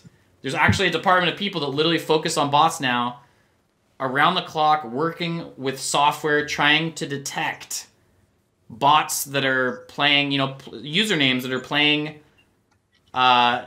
Maybe I'm sure there's a number of ways you guys can detect bots. I'm sure the easiest way was this guy's on for 24 hours straight, 5 days straight, and then I'm sure there's other algorithms as far as how they're playing. Why don't you describe? Well, so from my point, from the business perspective, right? Is I said, okay, I gotta do something different. I looked so the same thing. You have 3 choices every single time, right? Call fold arrays, right? And the fact is wow, it's so I'm looking at one of the commercial bots, right? That's on the Google machine here, and the fact is it's not, we're not even listed there anymore. That's how I know I'm doing better. Because there's a certain type of bot that doesn't even work on America's Card Room now because you guys have made it so it's just impossible for it to run. We've done so many things so it's followed thought process here, right? It's all these different big companies, right, that are having the same problem, right? And they're all trying to solve it the same way. Exactly what you're saying is they're looking to find individual people using this bot, right, to do what they're doing. I says, okay, that seems like a Band-Aid. It's just going to be cat and mouse over and over and over again, right? How you stop them is you make it not profitable, right? And how do you make it not profitable is you make it so that they break every freaking day and you spend more time coding it and fixing it than you ever play any hands. And eventually you just starve them out, right? So now I didn't have to necessarily catch each. I had to just stop the bots from working and make them not profitable. And now I don't have to worry about it because I know that it's more work to keep a bot running and than it's worth. And like I said, it's proof is in the pudding, right? Is you look in there, they just don't work with us because we have, well, just on the software surface, because the way the bots work is, they either screen scrape or they read the little hand history stuff and this and that. And basically we just came up with 50,000 different combinations that the human eye can't even see, but it just crushes a bot. Right? So I know. I remember the little pixel. There was all the pixels. Yeah, remember that? Everybody hated that, and I hated it too. But it worked, and it was a Band-Aid for a while. And then we evolved and evolved, and now that like I said is on any given table, you'll have I don't want to get into exactly what they are, but there are unique identifiers that happen at each table randomly, right? So maybe it's moving a few pixels here, or it's changing the fonts there, or whatever. But it's not even something that the human eye even sees, right? It's small enough that it still screws the bot. And when that happens, we know you just sat out. You just bought in. Something changed. You just sat out. Oh, you're busted, right? Now, how many times? Yeah. So how many times you, as the developer that's building these bots, how many times do you have to have a customer call up and say, "Oh, they closed my account and I want my money back"? How many times does that have to happen before you just say, just don't even service that place? Turns out if I don't have that problem anywhere else, it makes it easier. So you go play with them, right? Not with us. But like I said, is when I decided to go, when I realized that this was a serious problem, I says, okay, right, we got to handle it, and we got to handle it right. And then on top of that, I says, as we catch them, right, we want to be transparent with everybody, and we want to do and we do bot refunds, right, which we still do. Right. We don't make a big public scene about it anymore, right? Is we just, refund the players that were affected. And we don't really catch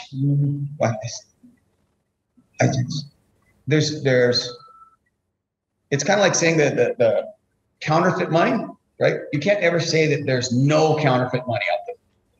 You can't prove the non-existence of something. Hopefully when you go look at these commercial bots and you see that America's card room's not there at all, right? That's got to say everybody else is and we're not. That's like an indirect hard vouch, no? It's good. Right?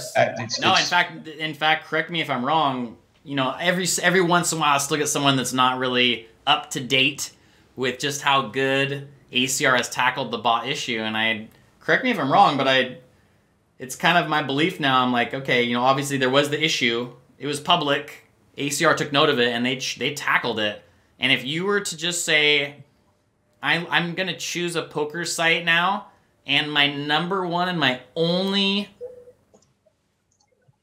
decision as to which site I'm going to go to is which site is safest with the least amount of bots, I think America's Card Room has to be the pick now. I put the link in the Zoom chat. You can look at it yourself, right? I don't own that website, right? It's all I did was just do a quick Google search, and that's what pops up. So there it is right there, guys. I just put the link in the chat, warbotpoker.com. There are a number of different bots. If you'll notice, they literally just don't even work on America's Card. America's Card isn't even on the list of possibilities. Other places are high security, low security, medium security. I wish they would put our name on there and say, don't fucking play there. Doesn't work. Just don't work. Right? Obviously, you know what? I'm proud of that. That's amazing. Obviously, I'm proud of that, and I can now proudly say that when the bot issue was at its peak, when it first came out, and it was kind of honestly like right around the same time as some of the crashing that was happening on the site. Like it was not America's Card Room's finest hour, to say the least. But oh dear God, it was miserable. Can say this, and it's kind of surreal now, honestly. Like I know this is just like a 3D set, but here we are now on Loncar Live, and I can say proudly that I said this for a reason when it was happening. Yeah, this will not be an issue. That's the other thing. That this will not be an issue. I was saying that this will not be an issue in the near future because I know Phil Nagy, Juan Salazar, and I personally know these people, and I know who they are, and I trust in them that they are going to figure things out, make this not only a non-issue, but make it so that, like, just as is now, it's actually ACR is the safest site for bots. And as I said then, and I'll say now, America's Card Room is on the path to become the #1 poker site in the world. I believe #2 right now, #1 next. Because of the people that are in charge of the company. You guys are awesome. I've always believed in you guys. And I just got to say thank you, because I put my reputation on the line, obviously. I said I'm willing to put my name and my reputation on the line because of the confidence that I have in the people that run the company. So thank you to you and Juan and everyone else over ACR for getting my back when I put my neck on the line and put my rep on the line. And obviously I did that for a good reason, because I know you guys. I know who you guys are. I know you guys want to be the best and want to do everything legit and just want to provide an awesome poker site for people to play on and feel safe and feel good about. So thank you, Phil. I mean that. The fact is to put your neck out like that that means a lot to me. And when something like that happens, right, you cannot fail, right? Like you just can't let your friends down like that. Like it's not an option. There's only do or not do, right? Yep. And I'm not saying we're not done, right? We're still fight the good fight every day, right? And we always will, right? I don't know. No. Yeah, so C Kaiser 3 in the chat says, Loncar, I remember viewers roasting you on stream and you defending them. Yeah. A buddy of mine, Can David. you give me 30 seconds? I think somebody's at my door. Yes. Yeah, we're going to take a quick commercial break. We'll be right back. Phil's going to be back. Don't you guys go nowhere.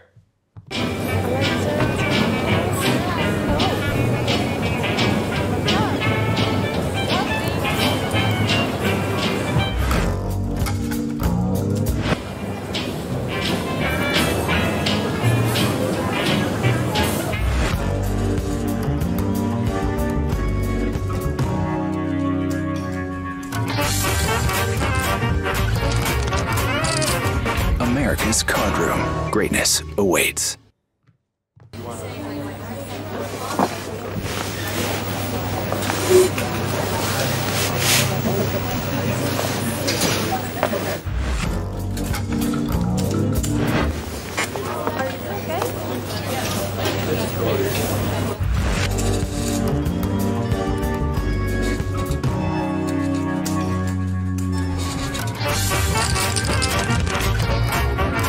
America's Card Room. Greatness awaits. All right, we back. So I do have to say, obviously, you know, just hearing, obviously I love talking America's Card Room. I love talking crypto, but like I think my favorite part of this stream with you here is I didn't know just how maverick that you went from the newspaper in California to the Costa Rica. Like, I'm just going to go and present myself and make it happen. And okay, here I am now. And now I'm just going to like go with it and learn and make it work. And I trust in myself and my abilities. And that's something I've always admired so much about my own father, is he's always been such a maverick. You know, he's never been, my entire life, he's never been a 9-to-5er. He's been a real estate agent, day trader on the commodities market, poker player. He's the reason I got into poker, you know. So same obviously reflection of you, of just, I'm a maverick, I'm gonna go get it, I'm gonna figure it out along the way, and I'm gonna make some money and make it happen. You know what? The fact is I even see it, maybe even it's not quite so maverick, is if you've got the confidence and you can see that somebody else can do it, it's about throwing your hat in the ring and joining competition, right? And I was willing to go all in because I have the confidence in myself that I can get through the thought process, that I can get there, and I can get there faster or better than anybody else. And along the way, you know, it grows and evolves. But you remember this, it doesn't matter where you start. It doesn't matter where you start. As long as you get better every iteration, you'll win.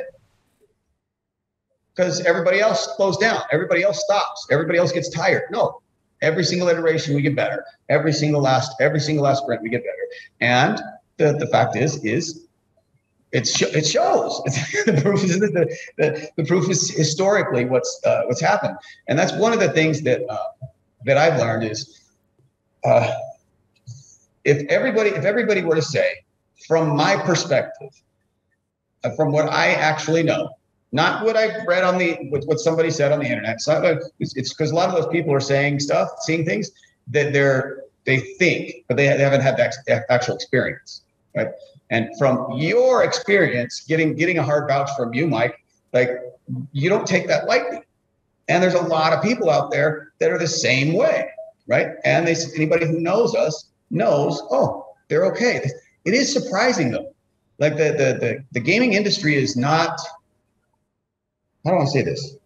And I am not the best spokesperson ever. Not like, no shot, right? I'm too raw, too I don't know what raw is the word.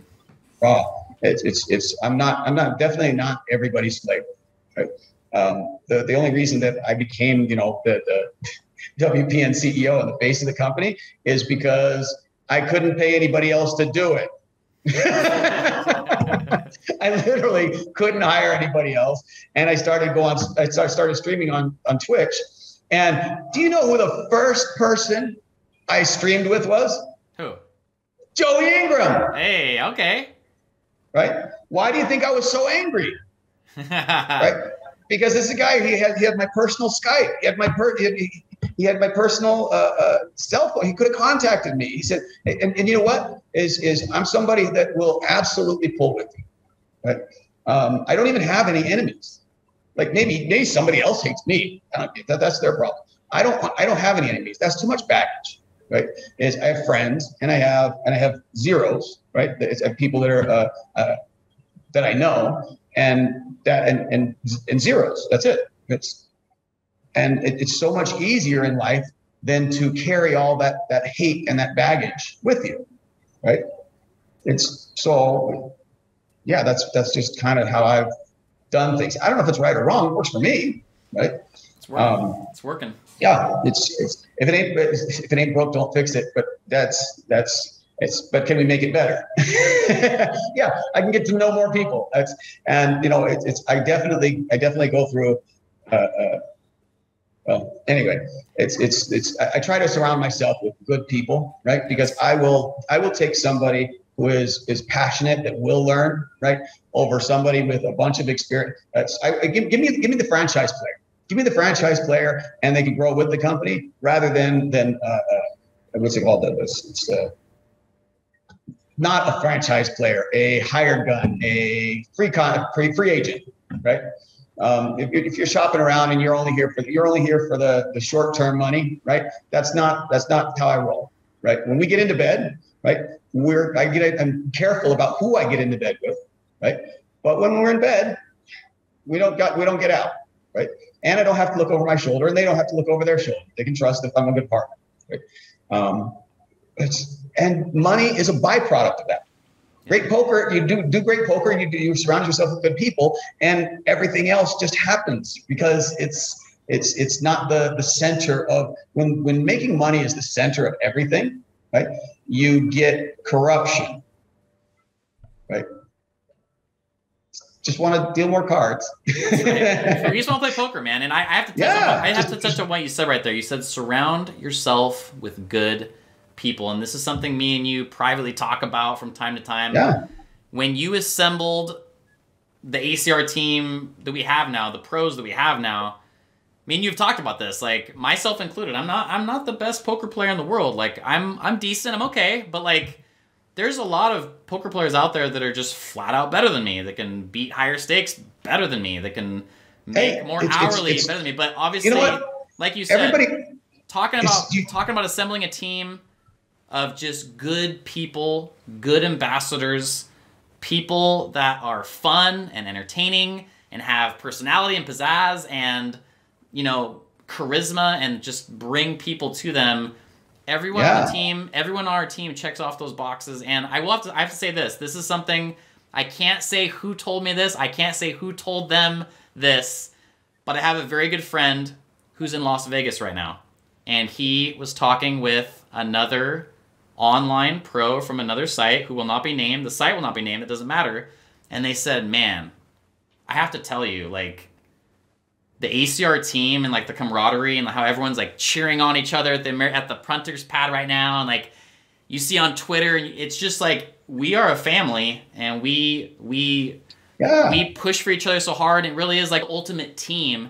They're like, man, over on blank.com, it's not like that. Everyone's kind of doing their own thing, and it's not the camaraderie and the family you guys have, and you guys need to know how special that is, and it really is. That's what it's all about. Like you said, surround yourself with good people, and there's so much more to it, and it's awesome. Yeah. The team that you have put together, I think, like you've always said, is just that we've put together, right? It's hashtag good for poker. It's 100%. Right. And the day that it's not good for poker, right? The day that it's not, it's plus EV, plus life EV, then I'll change it. Right. I have no desire.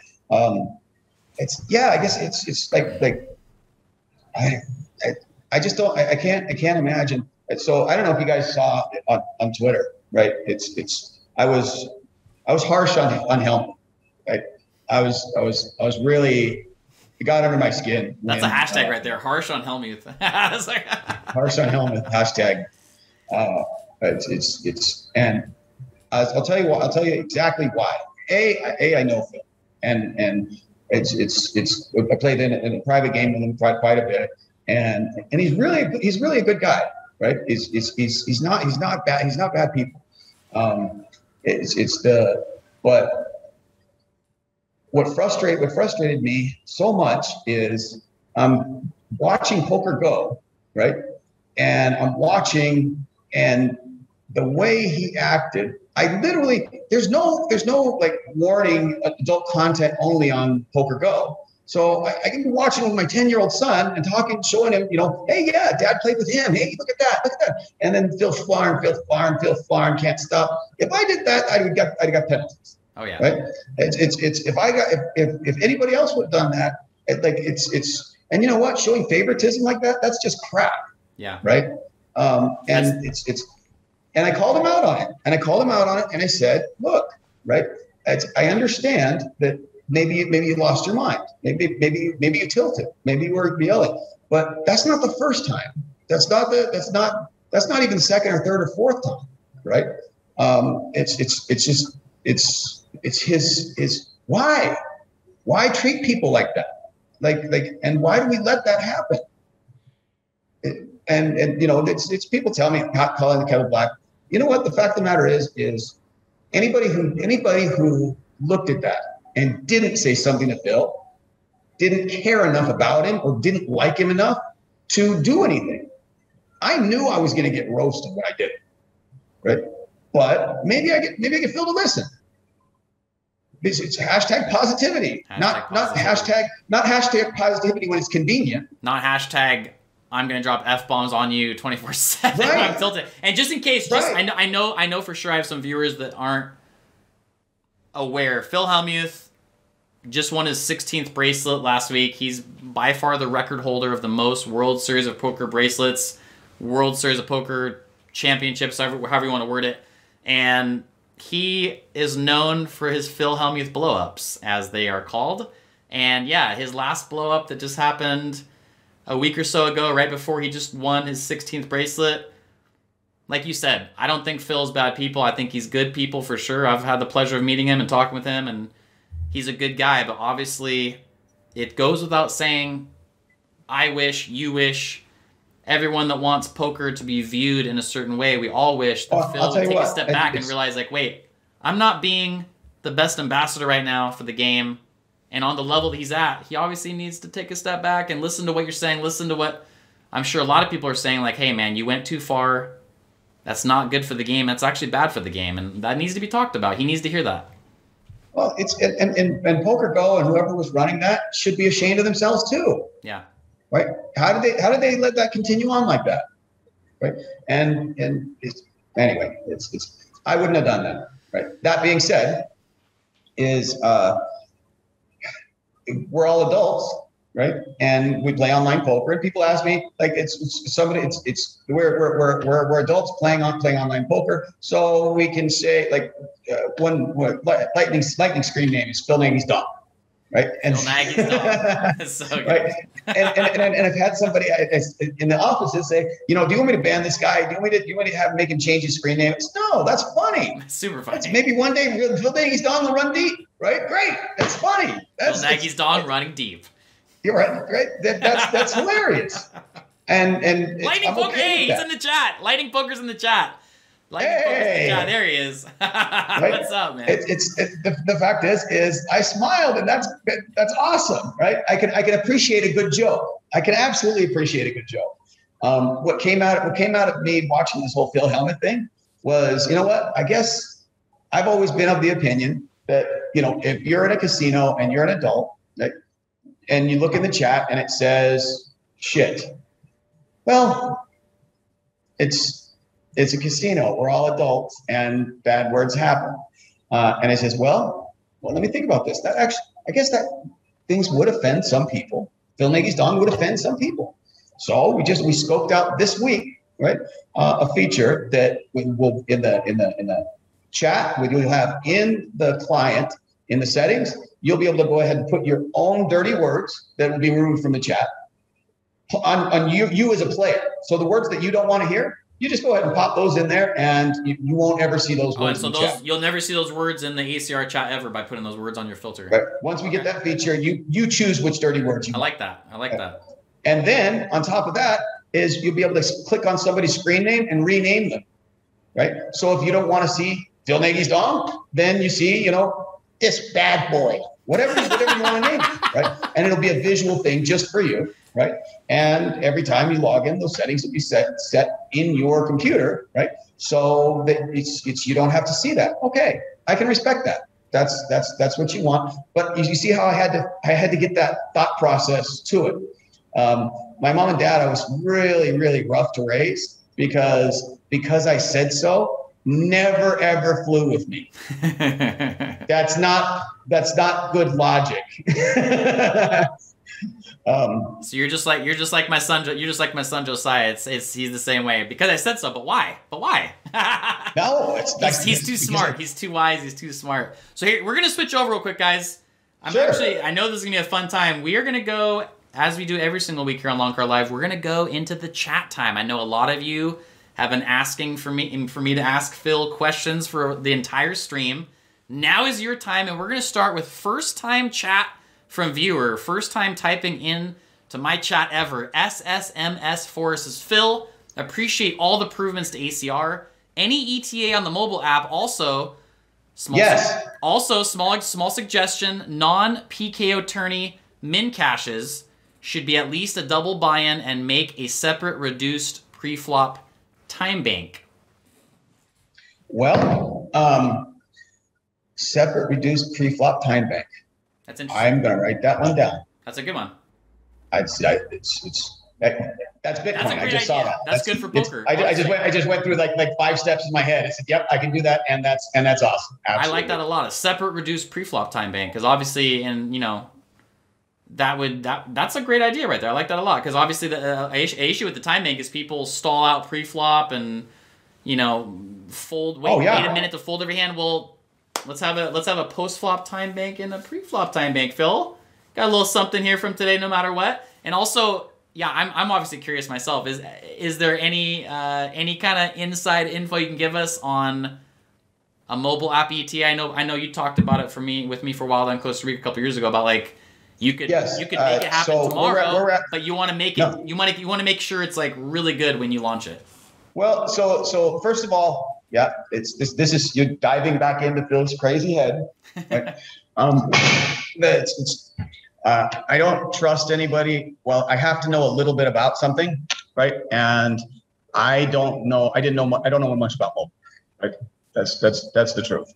And the fact of the matter is mobile is much more of an acquisition tool and a retention tool, right?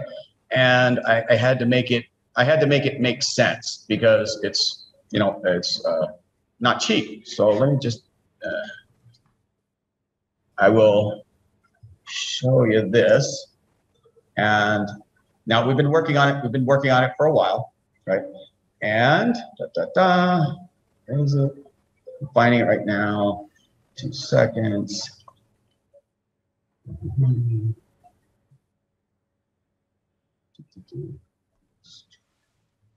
Well, it's gonna be the very best UI ever, right? Like it's absolutely amazing. And it'll work end to end. And what my development team said was, look, here's what we need. We need to wireframe it. So I said, okay, I don't know what I'm doing. So you know what you do when you don't know what you're doing, right? You learn about it. And I wanted to learn fast, right? So about 5 months ago, I contracted 3 different companies to make me the mobile app, right? Okay. And I didn't give any of them any direction, right? Because I wanted to see what I would get from these 3 professional companies, and then I take the best of each of them and smash it together and make a better app. Right? That makes sense so far, yeah? Of course. Okay. And I'm going to, let's see. This is the only portion of it that I added to it myself right here. Can I share my screen with you, Mike? Just send me a link and I'll put it up on my end. Okay. And I will show you. This is the first time that this has been seen outside of my office. Okay, let me get ready here. Boom, boom, boom, boom, boom. Yeah, if you don't put the link out there, that would be, and then I'd have to take it down. And, yeah. All right. But we can look at the URL. Okay, 1 second.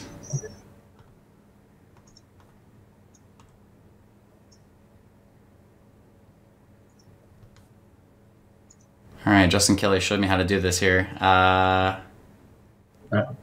putting the pressure on Mike. Putting the pressure on me here. Hold on 1 second, guys. I like that time bank. That's good. I get it. You can even have the pre-flop time bank, and maybe only once you start using it more often than it reduces or something. I'll talk to my guys. Okay, there we go. There we go. There it is. Okay, so now let's take a look at this, and let's go, as poker players, let's understand what we're looking at, right? Okay, so for the first time ever, right, when you go to any poker site, you can't see everything that's going on. You have to go click on the different tabs and everything. So what I wanted to do here was I wanted to, at a glance, you can see how many people are in Hold'em, how many people are in Omaha, how many people are in Blitz, how many people are in tournaments, how many people are in sit and goes. And remarkably, that looks a lot like your phone. So the UI will work just like your phone already does. You with me? Yeah. Right? So what you do is you click on there and hold them, right? And then down underneath at the bottom there, Mike, you can scroll to the next screen. There's a little arrow at the or is that a screenshot? No, down below that. Like this? There we go. Right. So when you click, there you go. So now when you click hold them, now it'll pull up. There's no limit hold'em, fixed limit hold'em, and pot limit hold'em, right? Okay. And how many people. And then when you click one more time, it'll give you the list of tables in the whatever the game is. It'll work. It's the same UI that's actually on your phone, so there's no learning curve for people. Nice. New poker players, they'll already intuitively know how to use it because it works just the way the apps do on your phone. Awesome. Right? Isn't that great? Awesome. Okay. Well, we got something to look forward to with this. Awesome. Yeah. So we'll have, you can see we're doing some of the color designs. We're doing, it's a lot of but you have to scope it all out, get it all done. We're actually gonna do something that I've never seen anybody else do, right?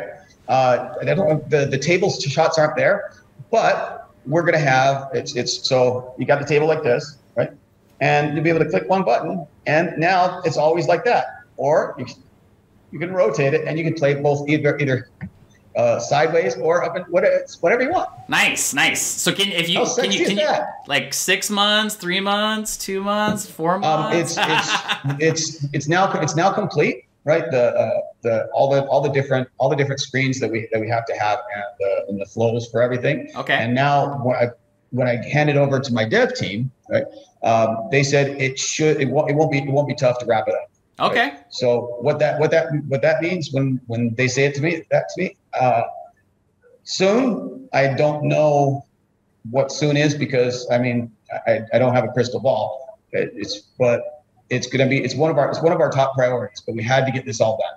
Okay. Right? Well, it's looking clean, and hopefully soon means next few months. That'd be amazing. Either way, it's gonna be awesome when it comes out. Yeah, but like I said, mobile's it's a new world for us, right? It's gonna be like, it's gonna be on for me when I can play on ACR on my phone. Yeah. I'm gonna be. You're gonna see me in a tournament literally all the time, literally. My waking hours. I'm gonna be on ACR once it's on the phone, man. It's gonna change. That's gonna be a massive game changer. Let's go to Bosted. When is the cage? Bosted, thanks for being here tonight, brother. When is the cage? And are you going to do a tournament to get entered into it? So he's asking, yes. Do you have any idea when the cage is coming back? Obviously, getting into a little bit of COVID talk. And are you going to run satellites for it on America's Card Room? 100%, absolutely. I invented the cage. I love the cage. It's like my baby, right? It's like the game that I invented and the thought process that went into why the cage is what it is. I think it's just amazing, right? Structure. And it's when people come down, you know what, maybe I don't get 500 people. I don't get 1,000 people. I don't know how many we get now, right? Because it's been, we're a different company than we were a year and a half ago. Is there any, do you have any, have you even thought about right now, the casinos close at 8:00, right? We're still in lockdown here in Costa Rica, right? So it's as soon as the country will allow us, right? Oh, I will run to the cage as fast as I possibly can. Now, please give me detail, because obviously I don't know anything. I don't know the details of this. When you say Costa Rica's on lockdown right now because of COVID, what does that mean? There's a curfew at 8:00. And what does that mean? If you're out at, that if means you're walking the you street have at to 8:30, be what happens? at your house. It's like when you go out. That's why I said, is there somebody at my door? Oh my gosh, it's already 8:00. Nobody's supposed to be out driving, right? You have to get special permission to go out and drive. So what happens if you're driving along and it's like 10 p.m.? What happens? You pulled over and you get like it's a $500 ticket, I think. Oh man, wow. Right, and it's crazy. So obviously, ... hopefully soon, right? No real way to know. Hopefully this nonsense stops. I will be the very first phone call that they make as soon as that people can go to the casinos and stay there till later than 8:00 at night. How stupid would it be to run a poker tournament if you have to go home at 8? Come on. The casino actually closes at 8. So obviously the hotel is not running right now there at the casino. No, the hotel runs. It's just everybody has to go to their room and nobody can be in the casino after 8. Oh wow, that's crazy. That's crazy, right? Man. It's and like I said,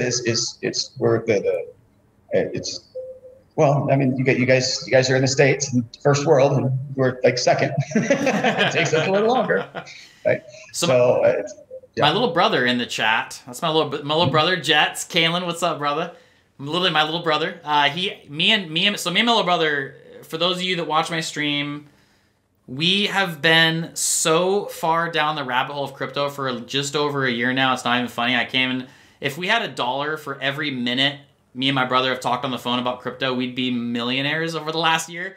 My little brother asks you, Phil, what are your top 5 altcoins? And I know he's asking specifically, what are your top 5 altcoins in your portfolio? Because he actually asked me this exact question last night on our phone call about talking about you. The top five altcoins that what? Your top 5 altcoins in your portfolio right now, like the top 5. Your the dollar wise, like the biggest altcoins. Personally, I hold Bitcoin. You own some altcoins. I know you own some altcoins. No. No, I stopped, right? It's like I said, you sold some altcoins. Yeah. I sold them all to Bitcoin, and I just looked historically, right? Bitcoin drags it all along. Bitcoin outperforms all of them. And you know what? I run a poker company. I'm not a trader, right? And I'm not really good at half measures, right? So it's now what I can give you some insight on, right? Is the top 5 altcoins, right? That people use. Right, is Bitcoin, Ethereum, Litecoin, Dogecoin, and something else. The Doge? I think Dogecoin. I guess I'd have to look again. I know Ethereum, Litecoin, Dogecoin, and Bitcoin Cash was up there. It's not up there. That's not top 5. Cardano, maybe? I don't know. Maybe okay. So I'm gonna put you on the spot then. I'm gonna put you on the spot. If I absolutely forced you to tell me, like, okay, you've got 5, you have to purchase 5 altcoins today, what would be your picks?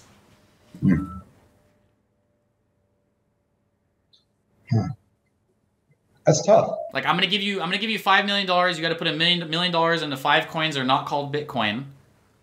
What 5 coins would you choose? Curious to hear what you guys say about this. Truthfully, I'd have to give you a real answer. I'd have to do some user cases and of course. Like, you see, right? I'm dodging. I don't know. You got 60 seconds, or it's lights out. Like, hypothetical here, if you had like on the spot, you got 60 seconds to choose 5 coins. If I didn't have Bitcoin, I would probably have Ethereum and or Monero probably. Ethereum and Monero. Yeah. Okay. It's Ethereum because it has user cases of all these other NFTs and stuff that are running on the Ethereum blockchain, right? And Monero because it is more secret-y. Okay. It's got some user cases. It's like, I guess I choose to be a professional at what I'm a professional at, right? And like just the other day I've been down here for almost 20 years. I don't speak Spanish, right? Which amazed a lot of people. Yeah. I said, I don't speak Spanish. Why don't you speak Spanish? Because I haven't found a reason to yet, right? I speak Starbucks Spanish. I can order Starbucks, but I don't really need any. I don't need. And the other day I saw it was on a little translator thing. It said, "Okay," and "that's good" are both "está bien" in Spanish, right? Well, when somebody that is a native Spanish speaker says "okay," that can mean that's good or okay. If they say that's good, it can mean that's good or okay. And I said, oh, now there's a reason to learn. Okay, I've got a Spanish tutor now, and in the next few months, I will speak fluent Spanish because I have to want it. I have to have a reason for doing something, right? And I'm excited about that too. After 19 years, but I mean, can you? How do you do something that you can't that you don't have the desire to do well? Right? Like, can't. Yeah. It's just I don't. Okay, so you're not getting out of this, Phil. We've got Ethereum, we've got Monero. You got 3 more. Ethereum, Monero.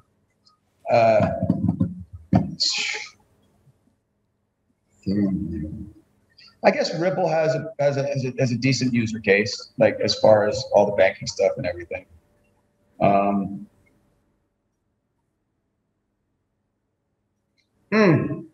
That you showed me that one with the search engine one. That's Decenter. I'm starting to dig in there. I'm starting to dig in there, and I'm starting to really understand how they're doing it. Right? Ooh, yeah, we're gonna have a talk tomorrow for sure about Decenter. I'm having an understanding there. But that's what I'm saying is now what I can do is I can look at a coin, pick a coin, and show me the user case for it, and I can poke holes in it because I've been on this side of it enough. I can't necessarily prove it, but I could understand there's a user case that would actually work, and I can absolutely tell you, no shot. FUD. Okay, so we've got Ethereum. Now don't go investing on my words, right? We're going to go Ethereum, Monero, Ripple, Ethereum, Monero, Decenter, and Ripple. More. That's it.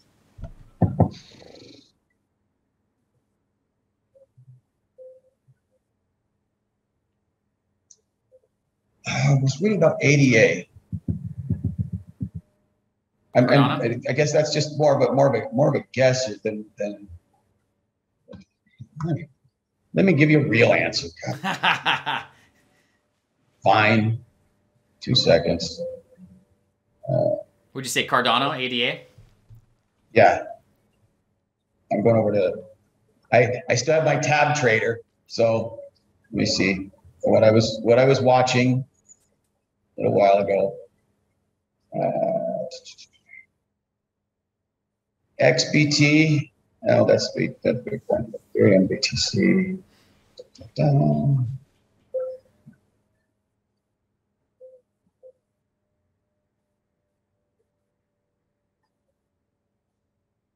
You have to take these decisions seriously because people are going to listen to you. So give me just a second. Oh, you know what? It's Litecoin is actually got a good user case. It works well. That's what I thought you were gonna say right away. Yeah, Litecoin. Litecoin's a great one. I don't know why I didn't think it. I had to put them up in front of me, and I'd add Litecoin, and I could revise that list. And of actually give course. You this is your 60-second. A much better list. This is my finger in the air. We went Ethereum, Monero, Ripple, Decenter, and Litecoin. I like that. And spoiler alert, I'm actually in the works on possibly getting a higher up from the actual Decenter team. I'm trying to get them on Loncar Live in the next week or two. That's awesome. So I'm going to put the link in the chat, decenter.net. It's a brand new Web3 browser that you can download for free. In fact, just forget that I said any of that because I'm going to have a referral code the next couple days for that. But nonetheless, forget about my referral Thin value, guys, thin value. Forget about the thin value referral code.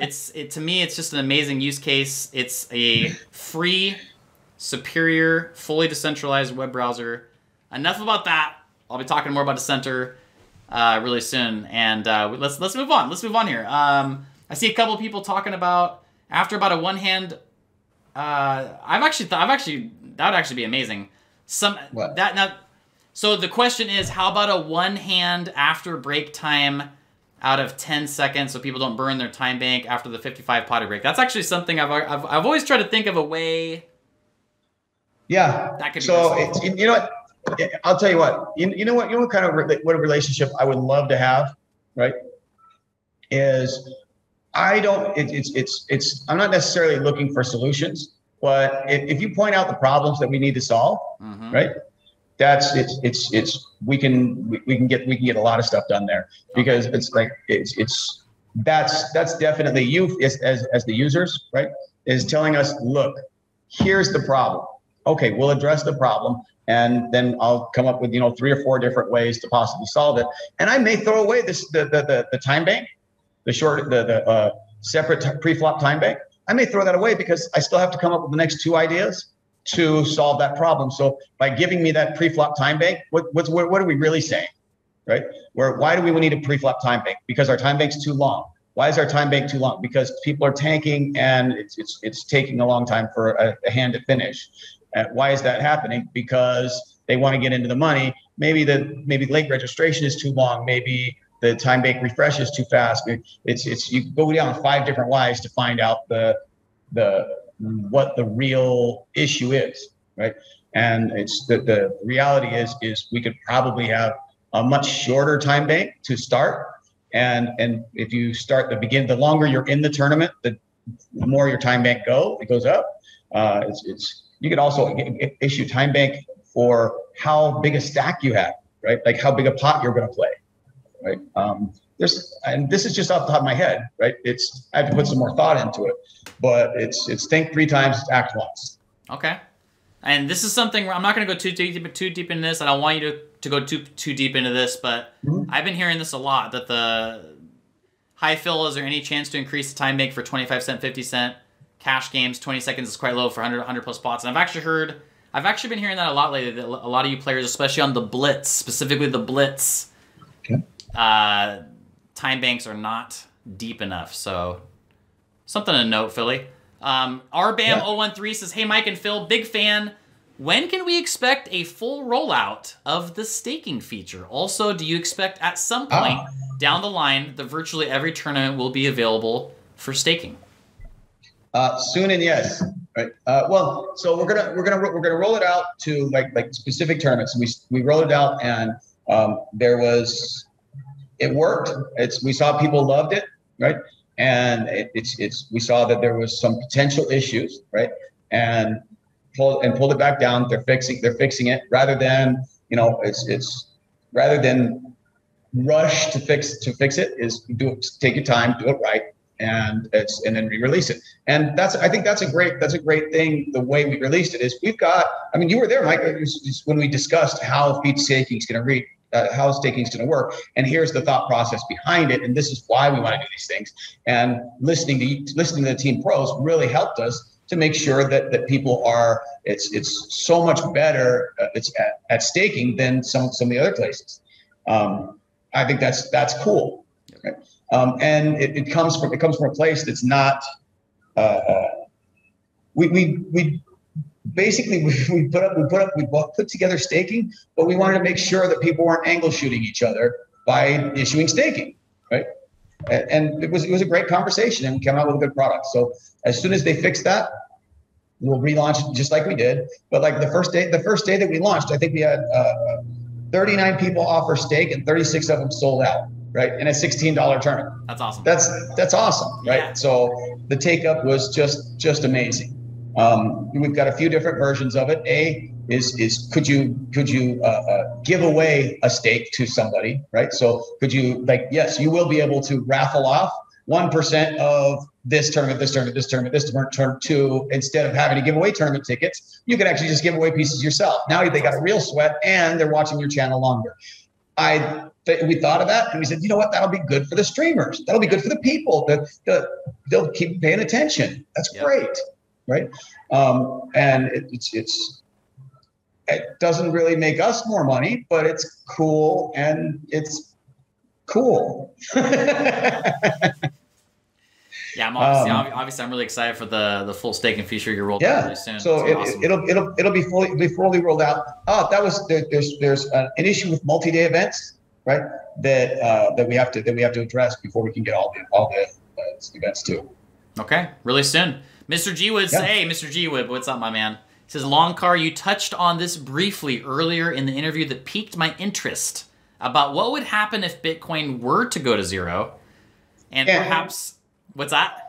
Can't go to zero. Yeah, not anymore. It ain't gonna happen. No. It's as long as somebody will pay a penny, somebody will pay 2 pennies. Yep. Right. He says perhaps you can't speak into too much detail on this, but as a risk manager professionally in the energy sector, I was curious if you have any full-time traders managing ACR's Bitcoin positions and protocols. Thanks for your time. We've gotten really, really good at it. Right, as far as is mitigating the risks. We've invested in a lot of peripheral companies and taking the experience that we've had. It's building. It's building all the Bitcoin. It's so that we can hold as much or as little as we want, and I don't really sweat the fluctuation anymore. Simply because, so myself as a poker player here, I'm on stream with you guys, right, and we know I'm a poker player. At some point, if I walk away, right, I still want to be able to sit down at a poker table with you guys and not hate my guts. So I have to make sure that I have all the player balances. So not only am I kind of nitty there, I have like 3 times player balances, just away. So when you've got that kind of set aside, the fluctuation, it's you win some, you lose some, but the reality is it's really difficult for a company like us, because put yourself in my spot. Every time somebody sends, I'm forced to buy, and every time somebody withdraws, I'm forced to sell. I don't get to choose. I don't. You know what? It's and this is another funny one that most places don't even realize it. It's that whole Bitcoin, and you can look at what the limits are. It means nothing, because you can send as much as you want, and I can't do anything about it. Wait.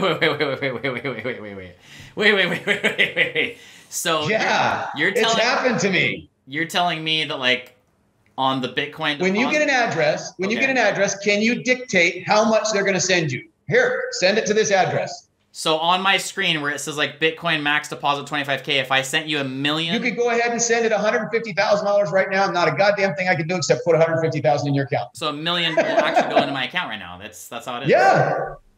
Okay. Then you should just put no max on the freaking deposits. Well, I wanted to put all of them. Yeah. Right. It's the reality is just by having that number there, right? We've had when in 2017 when Bitcoin was taking a dump in December, right? That's when I realized what happened, right? And because somebody sent us like $500,000 in Bitcoin with one deposit, and now what? Oh fuck!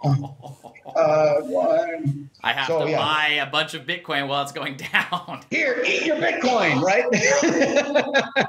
Man. But you think about it, there's nobody on the other side of Bitcoin that can enforce those limits, right?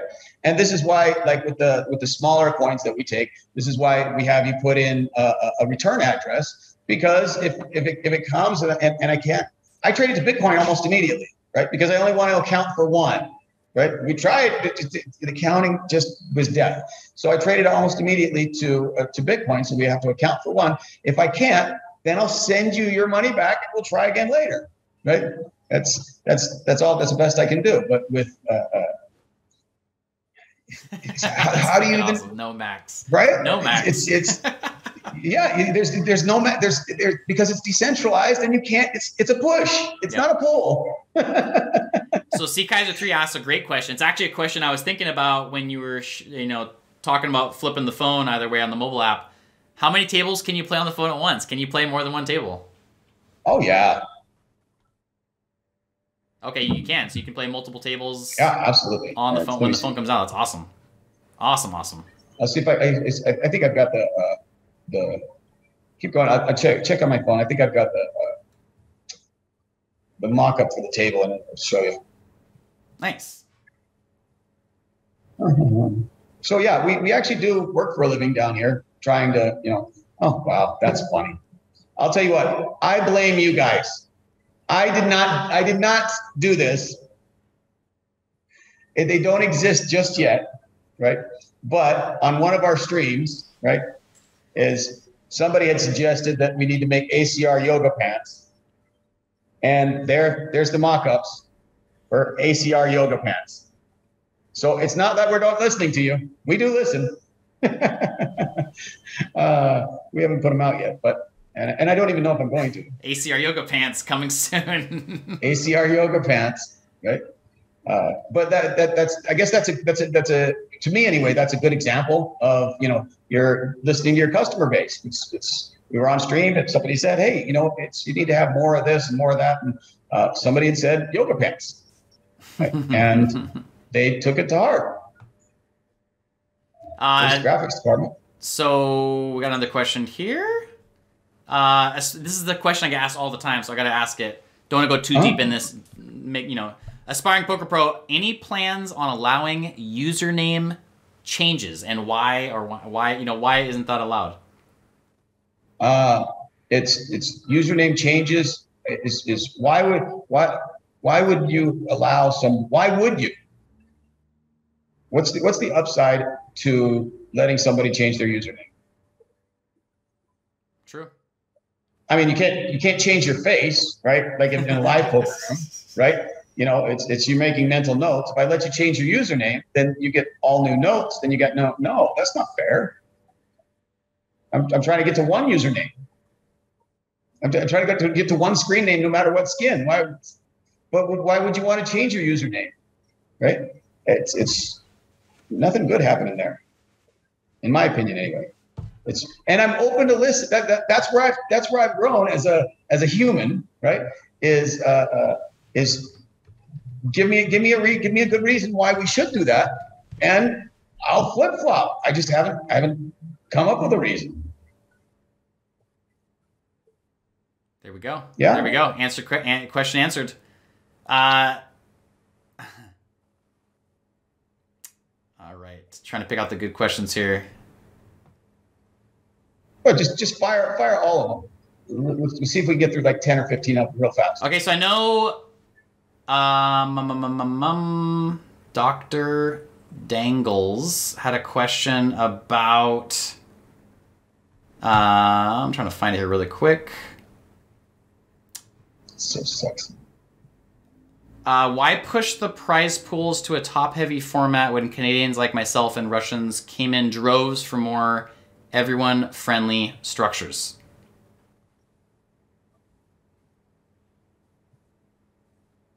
Are you saying, Kyle Bodie, I'm trying to understand what you're asking here. You're trying to say that you think... Yeah, I was just doing the same thing. Are you saying that you think that ACR has gone from top-heavy structures to, like, flattened-out payout structures? Is that what you're trying to say? I'm trying to understand you, man. Well, it's you play. Have we, Mike? I mean, I haven't noticed a big change. I think he says it used to be... So... Dr. Dangles, it's. I think what you're talking about is you say certain tournaments used to be 180 people's played, and now it's 108. So it's paying less people are making the money. Is what you're saying? So, anyways, Dr. Dangles, as always, you guys know me. Obviously, I'm trying to be a host here on Loncar Live. Obviously, I'm always going to be the best America's Card Room Pro I can. Dr. Dangles, send me a private message. I want to know more details about this off stream, and we will. Give me a couple examples. If we change, I mean, we're definitely human, right? It's if we change something and it was not right. Listen, I mean, it's you know, if I'm stepping on your toe, right, and it hurts, yell and I'll move, right? But I guess you have to have somebody has to yell and somebody has to, you know, listen. Yep. And that's one of the things that we try to do. For those of you, you know, who do want to see what's coming, is the Trello roadmap, right? We put it right out there public, and I think that's absolutely great because our competitors can go ahead and look at what's coming. Mm-hmm. You know what? If the fact is if our competitors are looking at our public roadmap to get their new features, we've already won. Yep. Right? Yep. Tell me that's not just a re-raise. All in. Degenerate says, does Phil, I already know the answer to this, but I got to ask, it's a good question. Does Phil Nagy play on ACR? No. Well, I do with Just Some Fish 7-2, but just in like the private games, right? It's like I played Heads Up with Chris or whatever, or in some of the stuff. I actually, I play on GG only because my screen name is FUGG, right? And it's my dream is, well, it's going to happen. It's over the next year. I'm going to be the winningest. I'm going to make more final tables in their Sunday 10K than anybody else, because then I get to play the next day on GGTV, and the announcers have to say, and it's FUGG for the 3-bet. God, Jesus, that's so good. I will go a long way for a joke. I will absolutely. It's the sickness in me. All right, guys. Well, I feel like we got about a quarter of it out, but like it's right. We didn't even get to NFTs, right? Oh, geez, yes. So we have a few minutes left on show, and yes, let's take the last 10 minutes or so here talking about NFTs. Yeah, it's a hot thing right now, and yeah, take it away, Phil. I have no idea which one to invest in. I'm gonna start. Or I could just pick one and say it, right? So we can get that part right out of the way, right?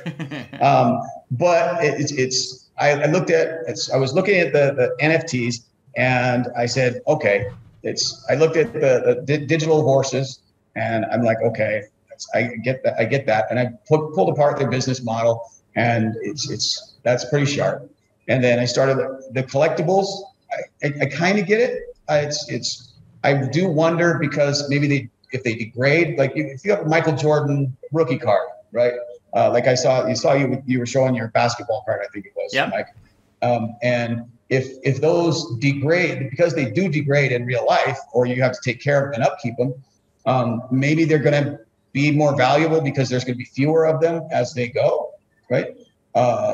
That's one thing that I wonder. So we actually doing a little R&D about, you know, how we could develop an NFT that degrades if you don't take care of it and pay attention to it, right? Just like a real card. Right? How cool is that? Right? I like that. Because some non-zero amount of people are going to not take care of it, and everybody else's that is taking care of it is going to raise in value. Cool. Snapflatter in the chat says NFT avatars earned for site achievements would be cool.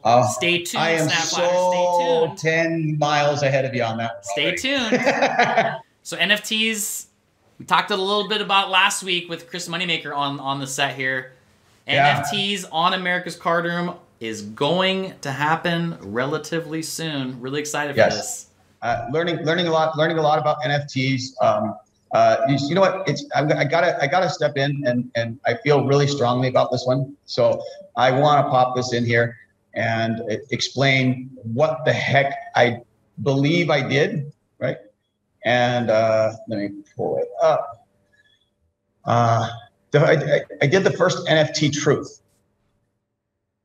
I know that maybe that doesn't resonate with some people. I think it's cool. I like it. And you know what's funny is I got a buddy. It took him like 7 hours to figure out how to buy an NFT, figure out how to buy the NFT that I made. And I said, 7 hours. Stop it. 7 hours. I had no, seriously. That's the most determined human being in the history of the world.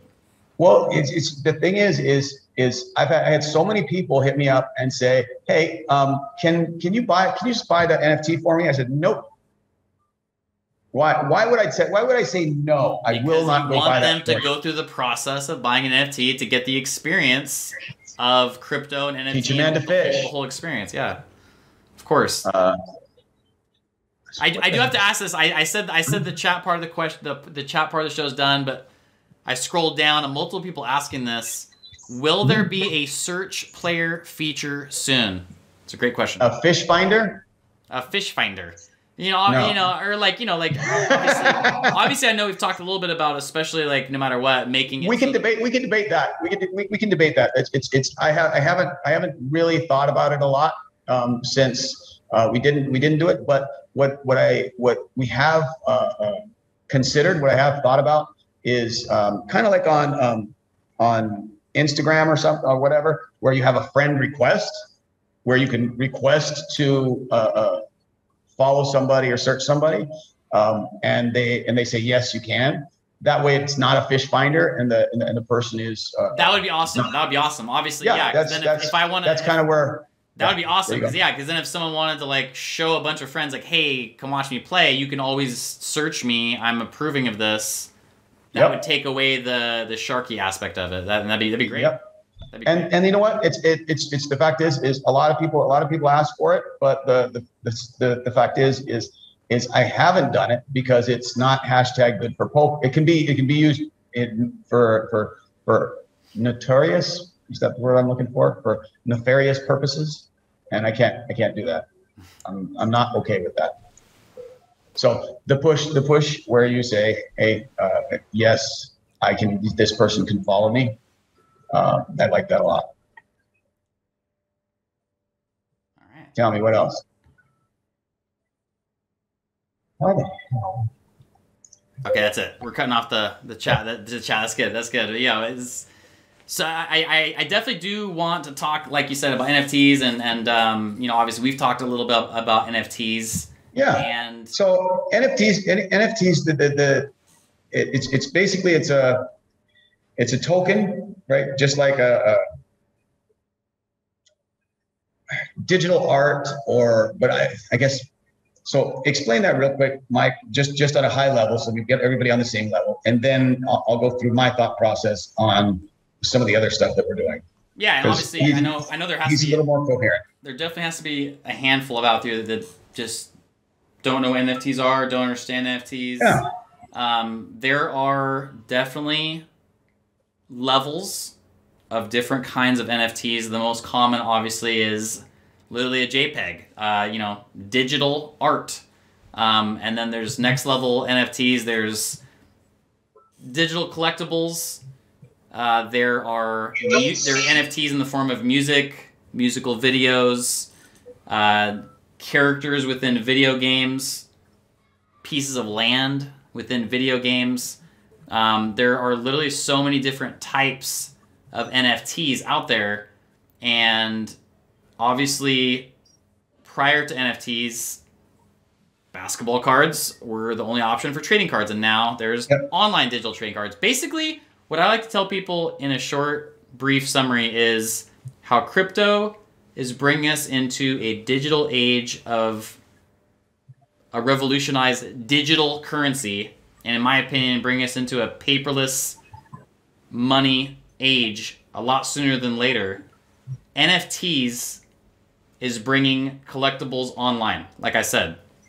Yeah. Some people like to have a physical thing, but obviously, as we've seen the world develop over the last number of years, everything is going online. Everyone's got their phone in their face. Everyone's on their computer all the time. Internet took over. And now, instead of buying a physical trading card that's going to take a week to ship to me in the mail, I can literally click a button and snap. It is mine right now. Don't have to ship it. Don't have to wait.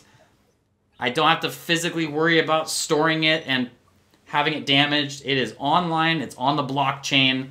It's a digital collectible. I definitely think there's a lot of futuristic stuff that's going to develop with NFTs. I think this is literally the tip of the iceberg right now. I don't think it's just a mania phase. I do think things are going a little crazy with specific NFTs and maybe, you know, overvaluing certain things. But nonetheless, I definitely see a massive use case for NFTs and kind of a glimpse into the future of what we're going to see with a lot more online abilities to trade and collect and store and watch music videos, and gaming NFTs are becoming hot for a reason. Like I said, there's so many layers and levels to this, but in essence, NFTs are bringing collectibles online just as Bitcoin and cryptocurrencies are bringing currency online. So it's very so let me talk plain English, right? Yes. It's because it's you can go down deep in the rabbit hole there. It's for those of you who have ever played, let's say, Candy Crush or any other game on your phone. Instead of buying a lollipop hammer that goes to that you use and to beat the level, it's maybe you buy an NFT lollipop hammer that has value later after you bought it. Right. So how much money have you spent on your phone on Roblox? Roblox? My kids play Roblox, and I get the Roblox gift card so that they can have their. I know about the Roblox. I know about the right. Roblox. So what if all the stuff your kids were buying were on an NFT and it actually had some value later on, or they can give it to their brother or sister later on, or it's the next generation can have it. Now these all have some kind of value, right? Because right now, it's this digital air that goes away, right? And yeah, it's super profitable, right? But hang on. But at the same time, it loses something, like with Magic the Gathering. I play Magic the Gathering. Used to play Magic the Gathering. I still would love to, but I just don't have time. But it's the cards. The cards are valuable. Like a Lotus is, I don't know, it's got to be $50,000 or something like that. And digitizing those collectible cards, right? You're playing online right now to play Magic the Gathering, but you can never make the cards real, right? So that kind of makes it worse, right? Because you want to play with live cards because they hold value. Well, you put an NFT to that, and all of a sudden they're all worth it. That's one user case, right? Is if you could digitize all your baseball cards from when you were a little kid, or your comic books, right? Or it's any of those things. Again, we're in a digital age, right? You can do a ton. There's going to be a ton of ACR NFTs. And then, like I said, we're just barely scratching the surface on the NFTs. I'm failing miserably because I'm on a computer that I have never been on. It's a new computer, and sorry.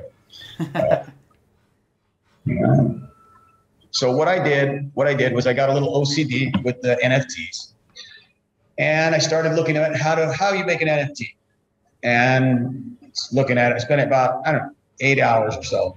That's looking at the NFTs, and I said, okay, I understand this. I know how to do this. I can do this now, right? And then I did, and then just to make sure that I did, I actually paid somebody smarter than me to make the NFT. And what I immortalized, right?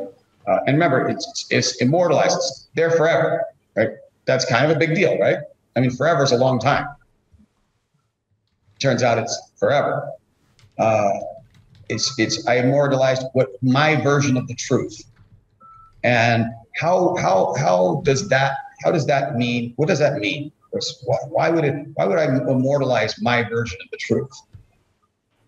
And just think about that for a second, because everybody has their own version of what the truth is, right? What are the user cases for that, right? Well, I know there's one user case, and that's maybe you're a reporter and you don't want to reveal your sources. Oh, you don't have to, right?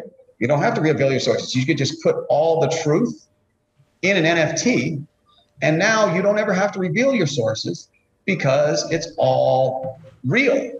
It's all there. It's digitized, and you don't ever have to worry about witness protection program. You just put all the truth on an NFT. It remains completely anonymous, and you can't. There's no value in killing somebody that is going to go testify because they already did. They put it in the truth. Right? They don't even have to getting rid of them wouldn't make that not the truth anymore. Wow. That's like that. When I saw that, it just blew my mind. And for those of you who know me, Jamie Dimon just tilts my face off. And here we go. I WhatsApped you the NFT that I made. And I guess maybe I put it in Zoom. Or can I put a link in the chat here? Just put the link in the chat. Okay. I'll put the link in the chat. No, you can't actually. Sorry. Just send me here on the Zoom chat. Okay. So I did this and I did it, in 8 hours. And then the guy that I had do it, did it, and we're charging. You're talking about your NFT? Yeah. Oh, I got a command in the chat for that! Exclamation point Nagy NFT in the chat, guys. Okay. There it is. This is my version of the truth, right? Is you can go there and you can see that in 20 whatever, a long time ago, I made that video when Jamie Dimon came out. It's against Bitcoin, and basically I said that there's no way that somebody that is in the financial industry, look, it's the same concept that I put $100 on the guy's phone that was in the financial industry. I knew he would have to contact me to understand this, right? So if I knew that he would have to understand this, then Jamie Dimon is smart enough to understand this, right? And to say the things that he says. Why would he say that unless it's in his best interest? If it's just, it doesn't make any sense, right? That your line doesn't make any sense. I called bluff, right? That's what I did, and I called the bluff. I want to say, where was it? Was it 2016 or something? It was a long time ago. 2019 was the second one. 2016 was the first one, I guess. That's a long time ago, 2016, to go in there and say, JP Morgan came out with what is their version of what is that Bitcoin is. Bitcoin. Anybody who owns Bitcoin will be fired. Oh, come on. I can. You can't even say a dirty word at work without somebody. But you can fire people for owning Bitcoin. What? Well, that's the beautiful thing about Bitcoin is if I wanted to keep that private, then you would not know. But isn't that like crypto racism? That's like the exact point of why Bitcoin was created, so that shit can't happen. You can't do that, man. You can't do that. And then so it just tilted my face off. I was angry, and I call your bluff. There's no possible way you've made it as far as you have it, and you know how markets work and you understand it, that you can believe what you're saying. So now if you can't believe what he's saying, right? Then my next step is, what is he really saying? He's really saying that I can't beat this and I need to slow it down. I need to buy myself some time, or I can't beat this. I need to drive the price down so I can accumulate. And the biggest, and one of the things that frustrates me is every single person that I talk to about it says, well, everybody knows no. He drove the price down so much by saying that, so not everybody knows that it's just FUD. Because it wouldn't work. So when I said that I immortalized this in an NFT, right? I felt pretty strongly about it. Well, what's your truth? What truth would you like to immortalize and make sure that never happens again? How about scammers? People who scam people for poker money, right? Make that an NFT that anybody can view anywhere, forever, right? And if that were to stop those scammers, win. Truth, yeah, truth conquers all. Hell yeah. Let's actually take a look at this real quick, guys. I played this last week with Chris on. We're gonna play it again for those of you that weren't here last week, and there's a number of you. This is Phil Nagy's NFT. Once again, exclamation point Nagy NFT. That'll bring you to this page right here. This is a video that Phil put out a number of years ago, and he just turned it officially into an NFT. There are 249,959 of them left, I believe. 13 owners. I am one of them. 250,000 total copies of this NFT. Right now, they're going for about $2.50. A little rise up on the price. I think I bought mine for $2, so I'm got a nice little 25% profit right now. But let's play this right here. This is Phil's. Yeah, this is it. You don't see a financial analyst saying and keep in mind, I was really hot. If somebody buys this commodity, they're fired and they're stupid and they're just the dumbest person alive. Forgive me, but that just sounds like fear and ignorance. Now, it may be a combination of fear and ignorance, or they're actually really smart. I don't know if it's just me, but I can't hear and can see that they're up against something that they can't beat and they can't because I'm not join. On the street.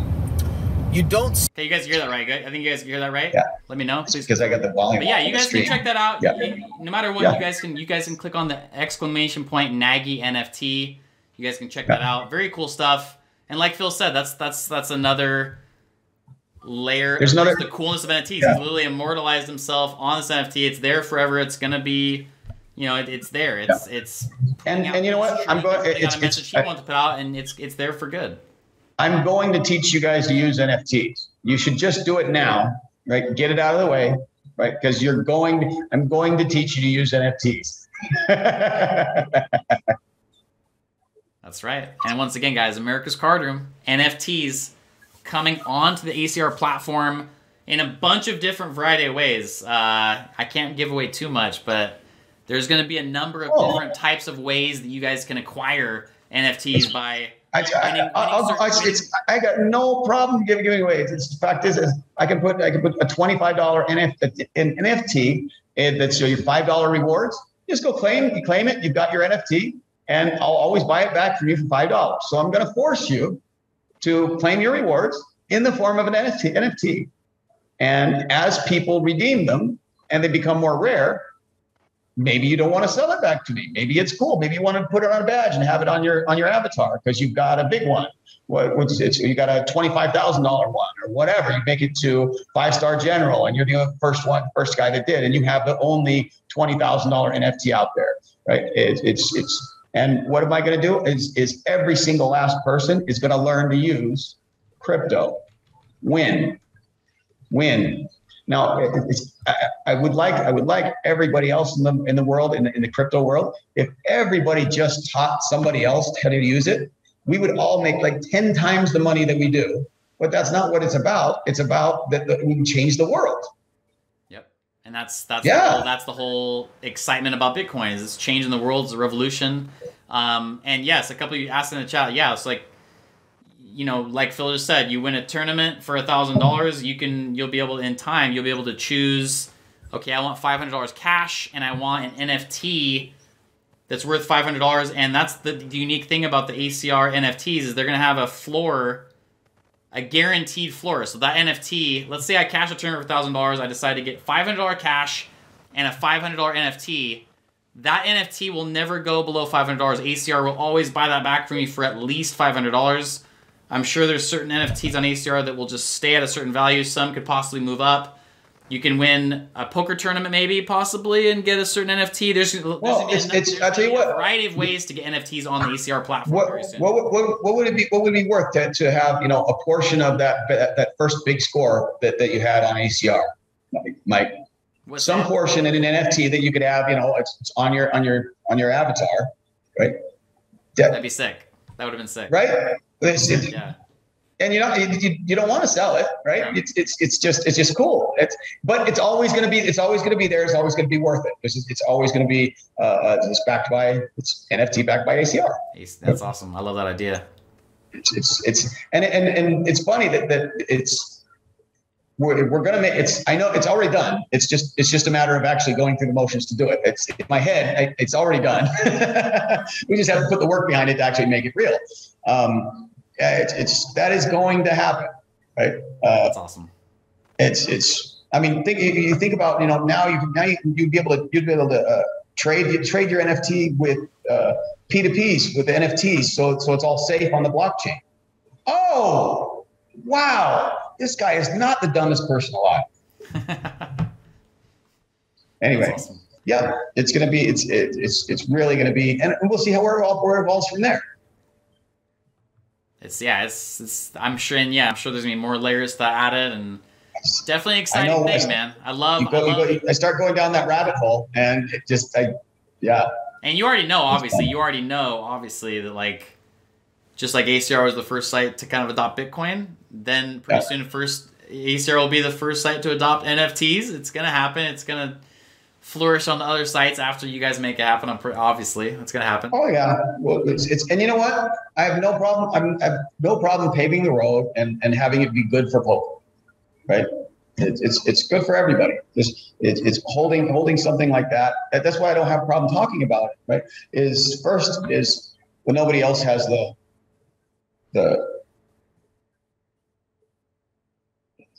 balls to do it. Not first. It's like it's. I mean, and then once you do it, if they copy it, it's good for poker. Okay, right? Yeah, I got no problem with that. Awesome. I'm excited for all this, man. A lot of big stuff coming up. We got the NFTs coming out soon.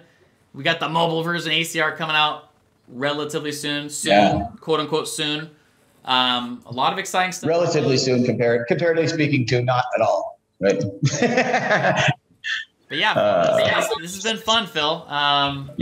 Thanks for coming on tonight, man. I appreciate you coming on. I'd be happy to come back another time. It just turns out we just end up, having a good time and talking, and we get a lot there. That's right.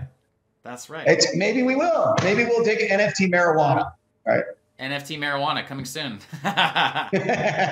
All right. Thanks a lot, guys. Thanks a ton, Philly. It's really good talking to you. No worries. Have a good one. Thanks. Keep Philly. it up. Bye. All right, guys. Mr. Phil Nagy, Mr. ACR, hanging out with us tonight, man. This was a fun time. And obviously, you already know. Loncar Live, we are live. There's no script. I wrote down a couple things I want to talk about with Phil, but that's what I love about Phil. He's free flowing. There's no script ever here on the Loncar Live set. And a big shout out to America's Card Room CEO for making it happen here tonight. I didn't know that. I didn't know about the newspaper, side of Phil. Living in Ventura, California, owned 50% of a physical newspaper company, and all of a sudden with the internet kicking up, this is in 1998, 1999, realized like, wait, internet's popping. It's going to be a big thing. This physical newspaper here is going to go down the drain, essentially. And as we've seen, that's exactly what's happened to a lot of newspaper companies. And as I said earlier, I admire the maverick in Phil Nagy to just say, I love poker. I love internet. So how about we look into this online poker thing? I'm going to make it happen. I had no idea. It was just like, I'm going to go to, looked into online poker sites, made his way down to Costa Rica, knocked on the right doors, or, just pretty much just knocked on doors and said, hey, here I am. This is what I envision. I'm going to make you better.